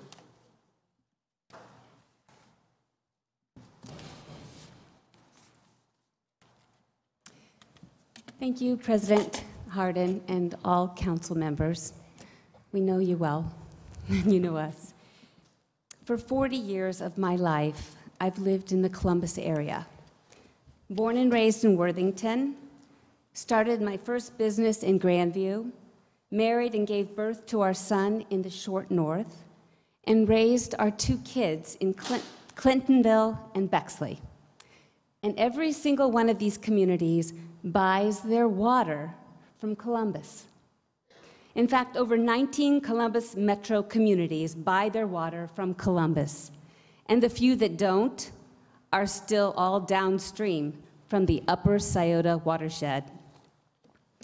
There are 13 active frac waste injection wells in the Upper Scioto watershed, Columbus's water supply. The fracking process takes millions of gallons of fresh water, sand, 700 plus chemicals, combines with radioactive elements from the shale itself, creates millions of gallons of toxic, radioactive frack waste per frack. The Ohio Department of Natural Resources permits this toxic radioactive waste to be injected into old, abandoned vertical oil wells, often in farm fields in the upper Scioto watershed, where it can spill, leak, seep, and migrate into the Columbus water supply. This is not good for Columbus. There's a permit to dump solid frack waste drill cuttings just 3 miles from here, on the banks of the Alum Creek. Frack drill cuttings are potentially highly radioactive and very water soluble. This is not good for Columbus. Last week, ODNR quoted, "State laws governing the safety of drilling and waste disposal are among the nation's strongest." What if Columbus citizens don't want any neurotoxic, endocrine disruptive, carcinogenic, radioactive frack waste to be dumped into their water source? In 2004, state legislators, not the people, took away local control from communities and gave ODNR complete jurisdiction over all oil and gas drilling and dumping of waste. What can we, the people, do to protect our water, air, soil, our community from this corporate harm? The Ohio Constitution says in Article 1, Section 2, all political power is inherent in the people. Government is instituted for their equal protection and benefit, and they have the right to alter, reform, or abolish the same whenever they may deem it necessary.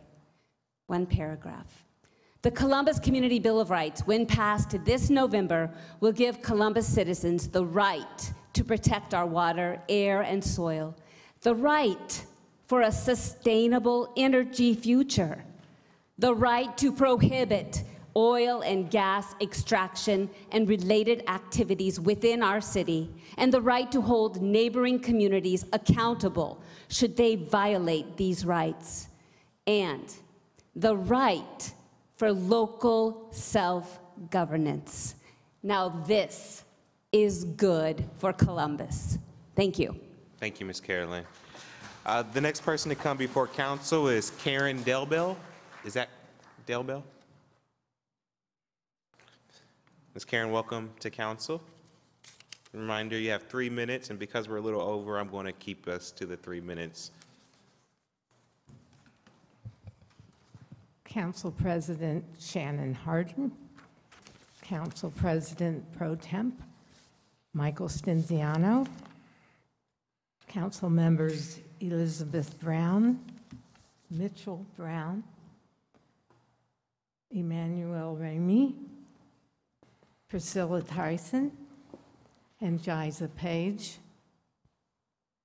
My name is Corinne Dybel, and I am a grandmother who deeply cares about life. And I long to touch that place in each of you that also values life. Since our state officials have given oil and gas interests the right to poison our water, air, and soil, I invite each of you to take this opportunity today to protect our children from such abuse of power. When our elected officials and government defend oil gas interests, who is protecting our children? Whose children drink this water, breathe the air, and eat the food grown on contaminated soil poisoned by fracking waste? I invite you to especially consider the harm to the unborn, the infants, and the young people who are most impacted by fracking waste in our watershed and in the landfills that have been approved to receive this waste in Columbus. What will it take to vote today for the people and the environment? I invite you to stand up for clean air, safe water, safe soil, and local control. Will you take this risk with us to do what is right? I remind each of you that none of us are exempt from the consequences of the increase of illnesses and the destruction to our earth from fracking waste. We and the earth are one. What we do to the earth, we do to ourselves. I beg you to care for yourselves as well as all children and all grandchildren by adopting this ordinance today. Thank you. Thank you so much. And the last speaker to come before council on this ordinance is Sandy Bozanius. Welcome back to council, Ms. Sandy.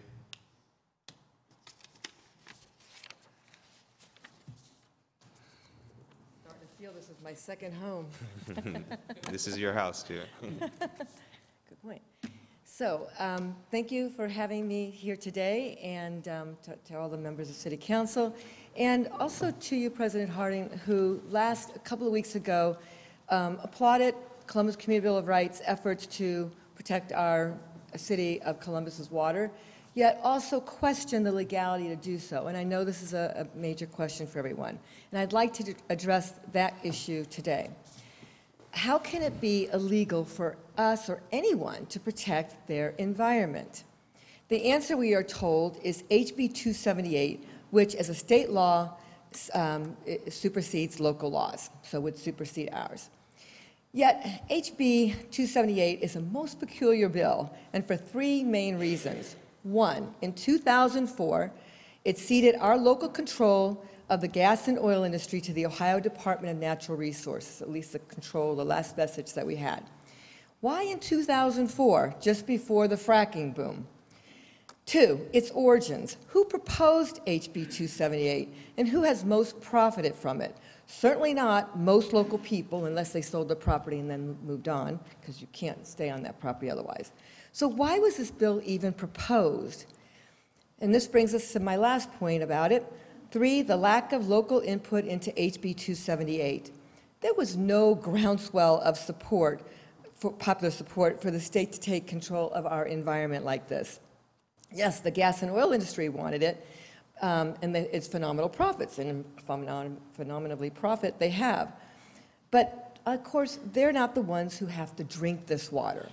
We do, and everybody on this, up on this stage, your kids too.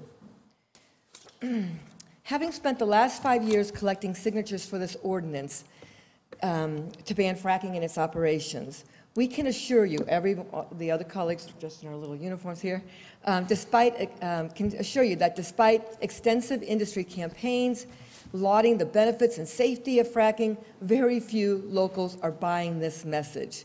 Even without a comparable counter-campaign, our Bill of Rights has not been a hard sell. Quite the opposite. Just the mention of fracking prompts some people to grab our petitions out of our hands to sign it. Many add personal accounts of the fracking's devastating consequences to loved ones and the beloved communities from whence they came. Most people, of course, inherently understand that toxin and radioactive waste injected into our watershed will one day make its way into our water, soil, and air and contaminate it all. I appreciate questions concerning the legality of our effort to protect our environment. In fact, I welcome it. We all do. After all, you are entrusted to represent and protect us, so you must know all the facts. Also, given HB 278, your concerns are understandable. That is, until these other factors are considered. Once again, my 3 points. The motives behind HB 278 that permits the poisoning of our environment, the neurological and cancerous dangers of fracking waste, and the U.S. and Ohio Constitution, which give us inalienable rights to protect ourselves, to determine our own laws, and to ensure that we have inalienable rights to life, liberty, and the pursuit of happiness.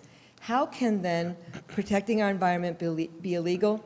The answer, it's not illegal. It's the right thing to do. Thank you. Thank you, Ms. Sandy. Any questions? Are there any questions or comments from this dais? Thank you, Ms. Sandy. Prior to passage, I'd first like to amend this legislation to correct some minor language within the ordinance. It was originally written with language defining this as a charter amendment, as all previous petitions have been, when in fact this is an initiated ordinance.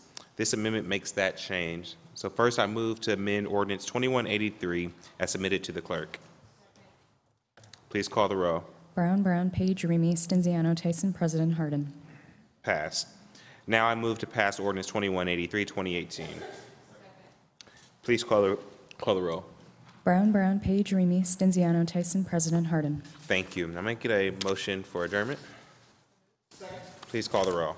Brown, Brown, Page, Remy, Stenziano, Tyson, President Harden. This meeting is adjourned. We will take non-agenda speakers after our zoning meeting, which will begin momentarily. Thank you.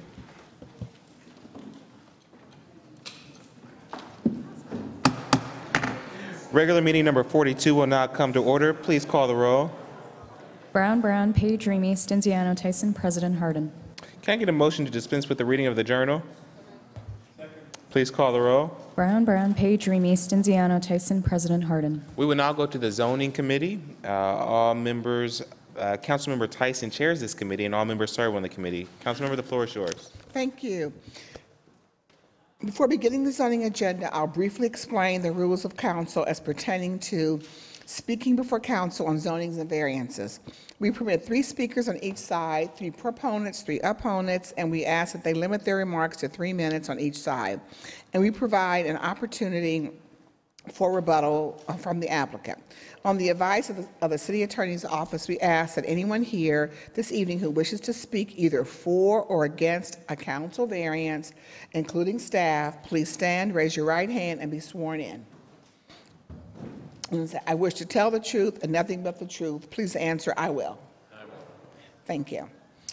All right, so the first ordinance is 0651-2018 to grant a variance from the provisions of sections 3332.3037 R2F Residential District, 3312.49 minimum numbers of parking spaces required, 3332.05 Area District lot width requirements, 3332.14 R2F area district requirements, 3332.19 fronting on a public street, 3332.26 minimum side yard permitted, and 3332.27 rear yard for the property located at 983 Michigan Avenue to permit 2 single-unit dwellings on 1 lot with reduced development standards in the R2F residential district. The applicant is R.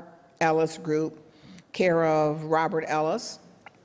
The proposed use is a carriage house on a lot developed with a single-unit dwelling. The City Department's recommendation is approval. Harrison West Society's recommendation is approval 18-2. And I first will ask for a staff presentation. The site is developed with a single-unit dwelling zoned in the R2F residential district. The requested council variance will permit the addition of a carriage house on the rear of the property. The variance is necessary because the R2F district prohibits 2 separate single-unit dwellings on the same lot. The site is within the boundaries of the Harrison West Plan, which recommends 1- and 2-family land uses for this location. The plan also recommends that redevelopment be consistent in character and scale with the existing single- and 2-unit dwellings. Although this block of Michigan Avenue has not been developed with carriage houses, the Planning Division has determined that the proposed carriage house as a second unit is consistent with the plan's recommendations for this type of development and is in character and scale with the existing surrounding single- and 2-unit dwellings. Therefore, City Department's recommendation is for approval, and I'd be happy to answer any questions. Thank you. Is Robert Ellis in the audience? Please, hello, Mr. Ellis. Please come to the, please come and make a statement regarding the carriage house that you are planning to build. Thank you, Good Council evening. Member. Good evening. I just want to introduce myself. My name is Rob Ellis. I'm the owner of the property, and I started this process late November of last year. I actually originally was working with Councilmember Tyson. I had an unfavorable vote by the Harrison West Committee, and I started with a lot bigger of a plan, but we ended up shrinking it down and working with Councilmember Tyson to come up with a plan that was voted upon about a month ago or a couple weeks ago. We were able to work with the zoning chair and the Harrison West to get approval from that. And, you know, for me, it's just a secondary structure, and I work in real estate, so just something that I've seen in the neighborhood, and I kind of wanted to build instead of just a garage. So it's pretty small, 16.5 by 26.5, fully behind the front home. The home's pretty small, so we shrunk it down from the original proposal, and it's about 350 or 400 square feet. Just going to probably be a studio apartment up there. So. Thank you, Mr. Ellis, for coming down and sharing. And now we're going to hear from a couple speakers, and then you'll have an opportunity to, what's it, the air commissioner is here? I don't think so. But after we hear from the two speakers, you'll have an opportunity to come back up and give a rebuttal. Okay, thank you. All right, so the first speaker is Ann Dupree.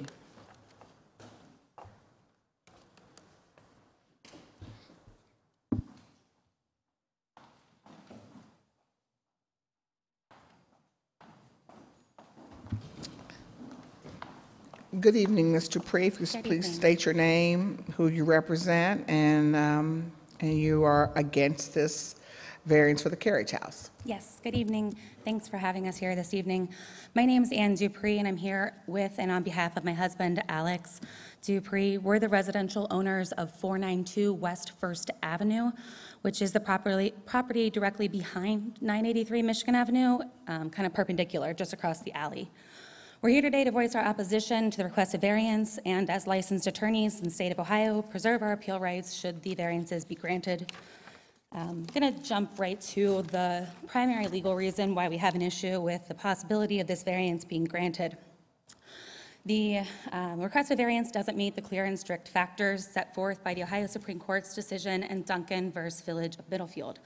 I'm not going to address all 7 factors, but just the 2 that really jump out at me. The first factor in the Duncan analysis is whether the property in question will yield a reasonable return or whether there can be any beneficial use of the property without the variance. Mr. Ellis is not deprived of the beneficial use of his property. He's prevented only from using his lot in a manner that would provide the greatest possible benefit. The Ohio Supreme Court's made clear that depriving a property owner of the greatest possible benefit does not warrant a variance. In Duncan, the Supreme Court stated, landowners are not entitled to variances simply because they cannot obtain the maximum desired economic benefit from their property. To the contrary, the issue is whether the landowners can make beneficial use of the property and receive a reasonable return. Just as in Duncan, Mr. Ellis is not deprived of the beneficial use of his property.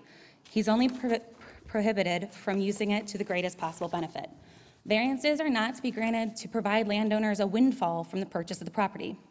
He can continue to use the existing residential home. He can continue to rent it via Airbnb and however else he's renting it out every weekend, provided his mortgage permits him to do so. The second factor that I'd like to address tonight is whether the property owner purchased the property with knowledge of the zoning restriction. Mr. Ellis was aware of the zoning restrictions when he purchased this property. He put himself in these circumstances and is now seeking an unjustified variance to bail him out.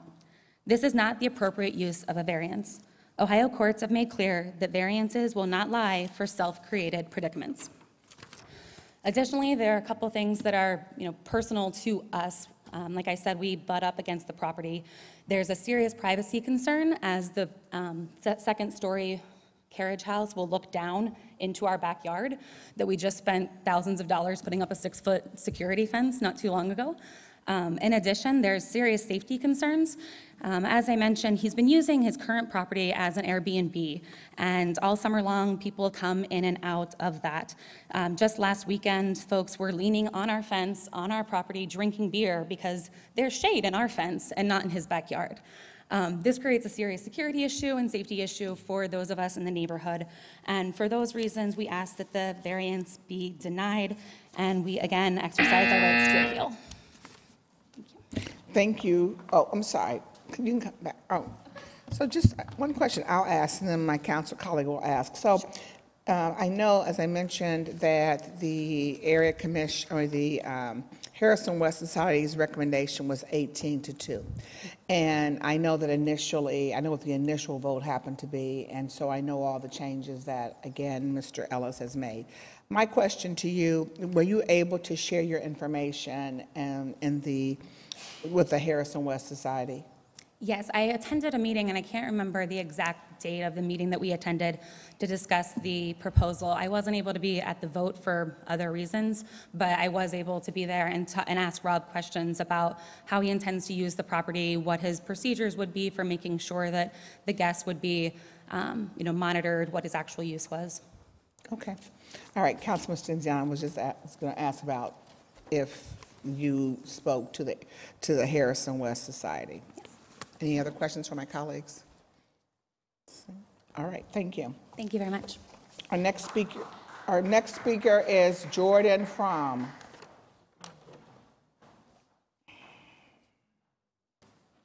And please state your name, who you represent, and you also are voting against this variance.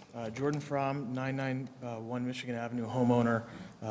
President Hardin, members of council, thank you for having me. In full disclosure, to begin, I am an Airbnb host. I have a guest room in my house that I use for Airbnb. And I want to state that I am a neighboring property owner. I do oppose this variance, and I'm reserving my rights to appeal if this is granted. Sorry about that. So I am concerned to what extent the homeowner is claiming a hardship. The homeowner acquired the home back in November and tried to flip it, and then he stopped working on it and left the exterior of the home in poor, at best, condition. The homeowner then went to Harrison West Society and applied with the city for this variance request for the numerous variances to build an oversized carriage home, which has since been pared down. During these meetings, on record and on the application with the city, the homeowner produced an expedient lie to both the city and Harrison West Society, stating that his intent was to live on the property so that he could build this extra home for his parents to come visit when they were coming into town. This is what he's been presenting to the city, and that is not true. Since he has shelved the project for many months and has retained the property as an Airbnb listing, no less than 10 is the maximum listing in the space. The person that's managing the property is out of state. Mr. Ellis maintains at least, numerous Airbnb listings throughout the city, entire home listings. It is demonstrated to not be his intent to reside on this property. Since the time of this application, again, I will state that the Airbnb use is suitable thus far if considered with legislation that's pending with the city. But what we're going to be seeing with the carriage home addition is that this application is simply to maximize the profitability of the property.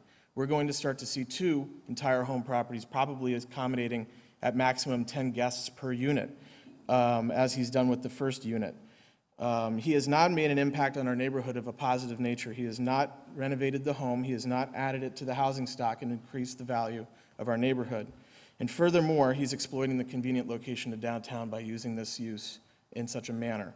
I am confident that by seeing this go through, we as neighbors, and I have other neighbors joining me as well, we will see ourselves carrying the weight of the intended property use of this, whether or not he's stating that truthfully to council, whether or not he's stating that truthfully to Harrison West Society, and it is quite a disappointment.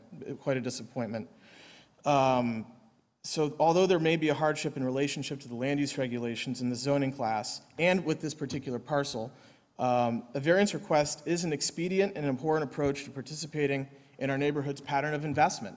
As Ms. Dupree indicated, he knew what he was getting into, and now he's trying to get as much as he can out of this property with no intent to live on the property, regardless of his statement to the city and to Harrison West Society. and we welcome his property as an Airbnb, as is, if he continues to make improvements. Thank you. Thank you, Mr. Frum. And again, I'm going to ask you the same question. Absolutely. Did you have the opportunity to share your thoughts and comments with the Harrison West Society? I was out of town, and I was not willing to send another person to speak on my behalf. Okay. Thank you. You're welcome. Thank you.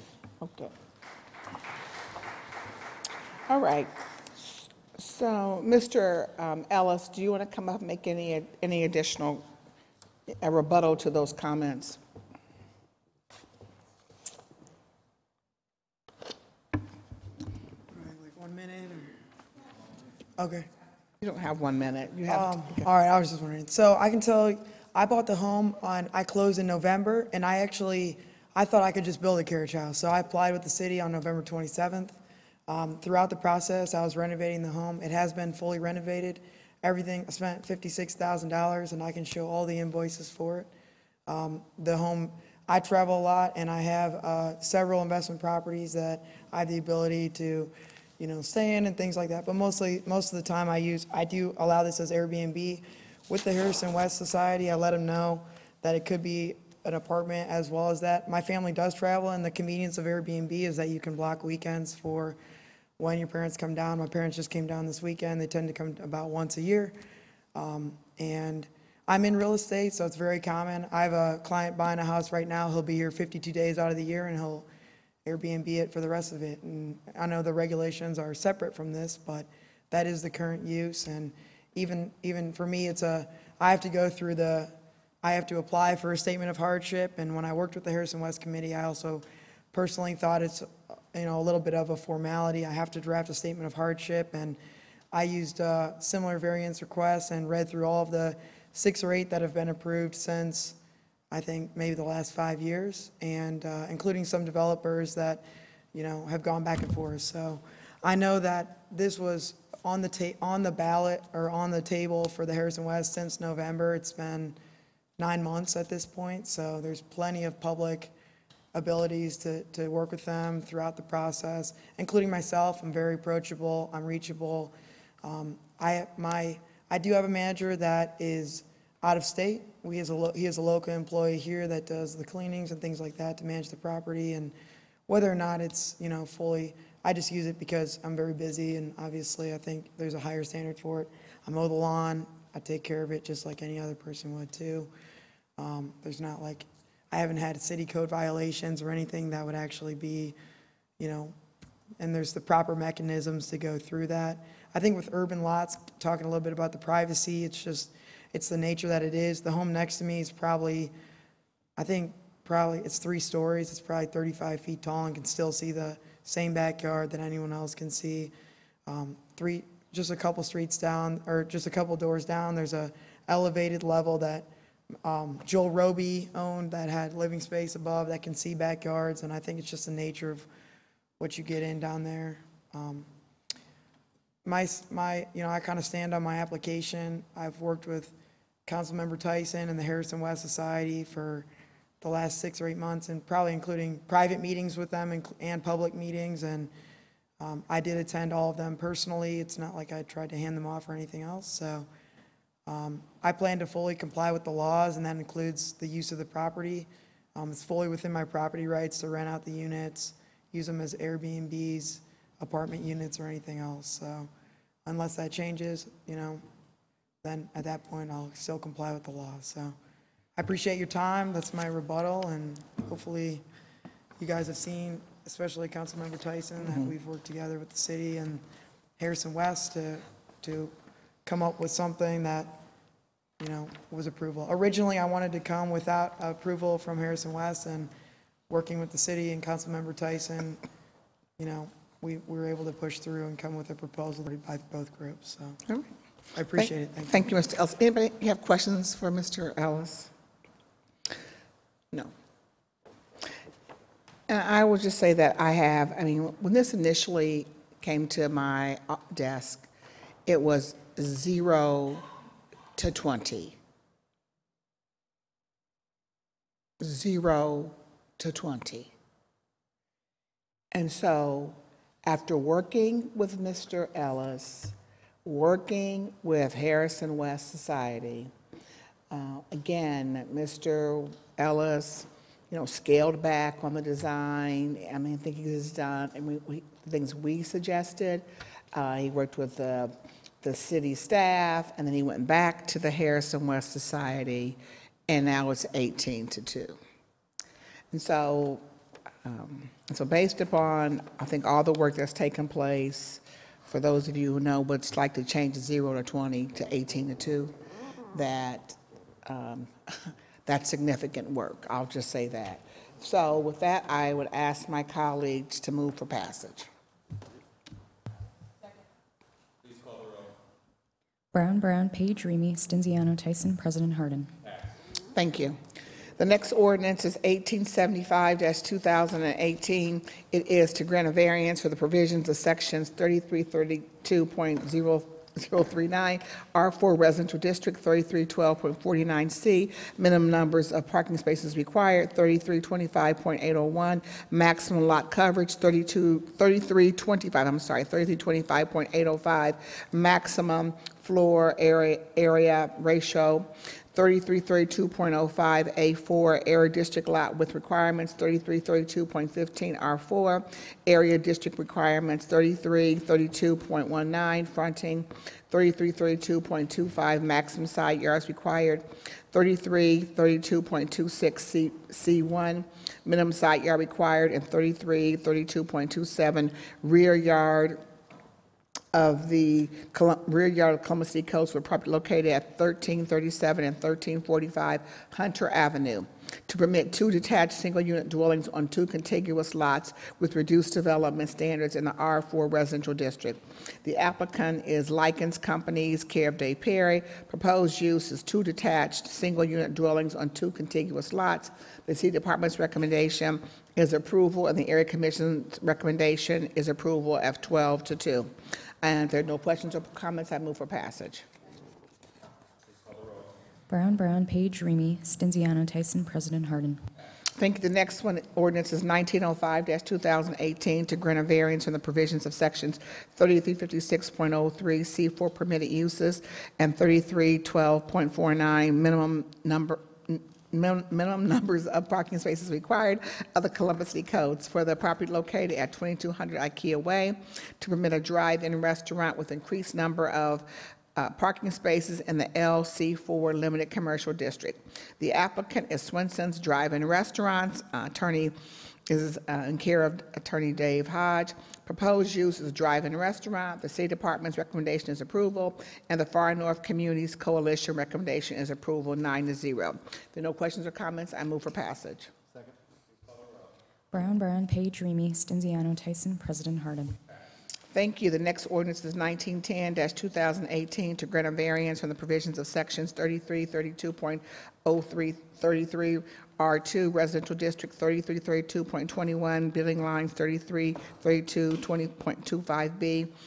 Maximum side yards required, 3332.26B, minimum side yard permitted for the property located at 3037 and 3047 Fairwood Avenue, to permit the expansion of a natural gas utility substation in the R2 residential district. The applicant is Columbia Gas of Ohio, care of Nicholas Havas. Proposed uses to expand existing natural gas utility substation. The City Department's recommendation is approval. The Far South Area Commission's recommendation is approval, 9-0. I first move to amend to emergency. Brown, Brown, Page, Remy, Stenziano, Tyson, President Harden. Thank you, and now I move for passage. Brown, Brown, Page, Remy, Stenziano, Tyson, President Harden. Thank you. The next ordinance is 1979-2018, to rezone 5089 Trayview Road, being 1.48 acres located at 1,820 feet south of Trayview Road along I-70 West from R Rural District to M2 Manufacturing District, and to declare an emergency. The applicant is BTOH LLC, care of Thaddeus Boggs. The proposed use is a parking lot to serve an adjacent industrial uses. The City Department's recommendation is approval. There's no neighborhood group in that area. First, I move to amend to emergency. Brown, Brown, Page, Remy, Stenziano, Tyson, President Harden. Thank you. Now move for passage. Brown, Brown, Page, Remy, Stenziano, Tyson, President Harden. Thank you.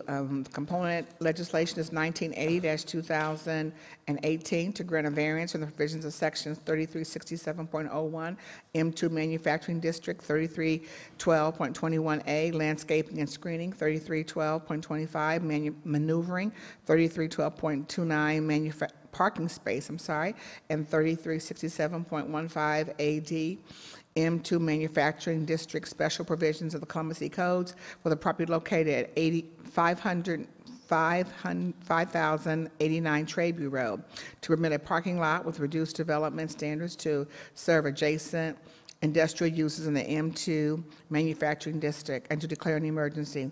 The applicant is BTOH LLC, care of Thaddeus Boggs. The proposed use is a parking lot to serve adjacent industrial uses. The City Department's recommendation is approval, and again, there's no neighborhood group. I first move to amend to emergency. Brown, Brown, Page, Remy, Stenziano, Tyson, President Harden. And now I move for passage. Thank you. Brown, Brown, Page, Remy, Stenziano, Tyson, President Harden. Thank you. The next ordinance is 1988-2018 to grant a variance in the provisions of sections 3333.04 permitted uses in the ARO apartment office district of the Columbus City Codes for the property located at 712 Worthington Woods Boulevard to permit a salon day spa within an existing office building in the LARO limited apartment office district. The applicant is Michael Ping. The proposed use is a salon day spa. The City Department's recommendation is approval, and the Far North Columbus Communities Coalition's recommendation is approval from 9-0. I first like to move to amend as submitted to the clerk. Brown, Brown, Page, Remy, Stenziano, Tyson, President Harden. Thank you, and now I'd like to move for passage. Brown, Brown, Page, Remy, Stenziano, Tyson, President Harden. I think the next ordinance is 2007-2018 to amend ordinance number 0246-02, passed March the 4th of 2002, by repealing Section 3 as it applies to Subarea B and replacing it with a new Section 3, thereby modifying the planned unit development text to permit garage forward design alternatives for the 12 lots in a single unit residential district within the property located at 4800 Gender Road. The proposed use is a multi-unit residential commercial development. The city's department's recommendation is approval, and the Greater Southeast Area Commission's recommendation is approval at 7-1. If there are no questions or comments from my colleagues, I move for passage. Brown, Brown, Page, Remy, Stenziano, Tyson, President Harden. Thank you. And the final ordinance in zoning this evening is 1882-2018 to rezone 2136 Bethel Road, being 2.41 acres located at the northwest corner of Bethel Road and Durker Road, from CPD Commercial Plan Development District to CPD Commercial Plan Development District. The applicant is Grader's Ice Cream Company, with care of attorney Kevin Detroit. The proposed use is limited commercial uses. The City Department's recommendation is approval, and the Northwest Civic Association's recommendation is approval at 8-1. And I don't know, do we want a staff presentation? We heard it last week. Do we want to have another staff presentation? I don't know if we want, just go ahead. I'll let you go ahead and do it. You want the update of what happened? Okay. So we had, all right, so what we'll do is, I think that we had a staff presentation on this last week, and I'm going to ask the attorney, Kevin Detroit, to come to the podium.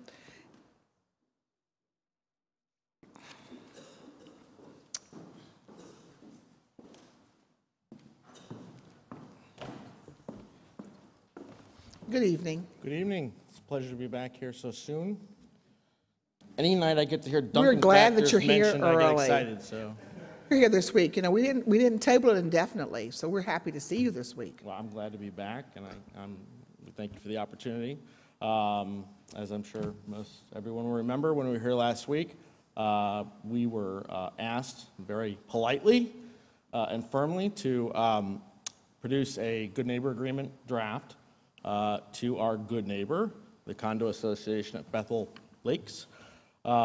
We have done that, and I'm happy to say that unless something dramatic has happened in the past half hour, we have reached an agreement. And with that, I hope that along with all the other things that we've agreed to do, will be sufficient to allow this council to let us go forward with our project. Thank you, Attorney Detroit.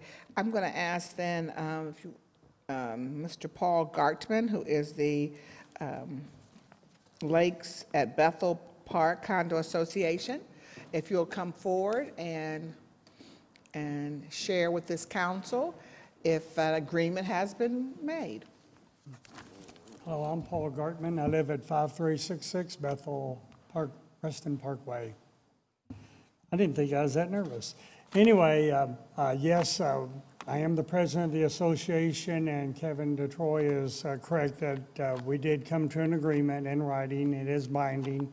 And so we as an association do recommend that this zoning application be approved. Thank you. Thank you for coming back to council and sharing that information. And so hearing that we now have a good neighbor agreement, I first move to take from the table. Second. Brown, Page, Remy, Stenziano, Tyson, President Harden. And now I move for passage as amended. Please call the roll.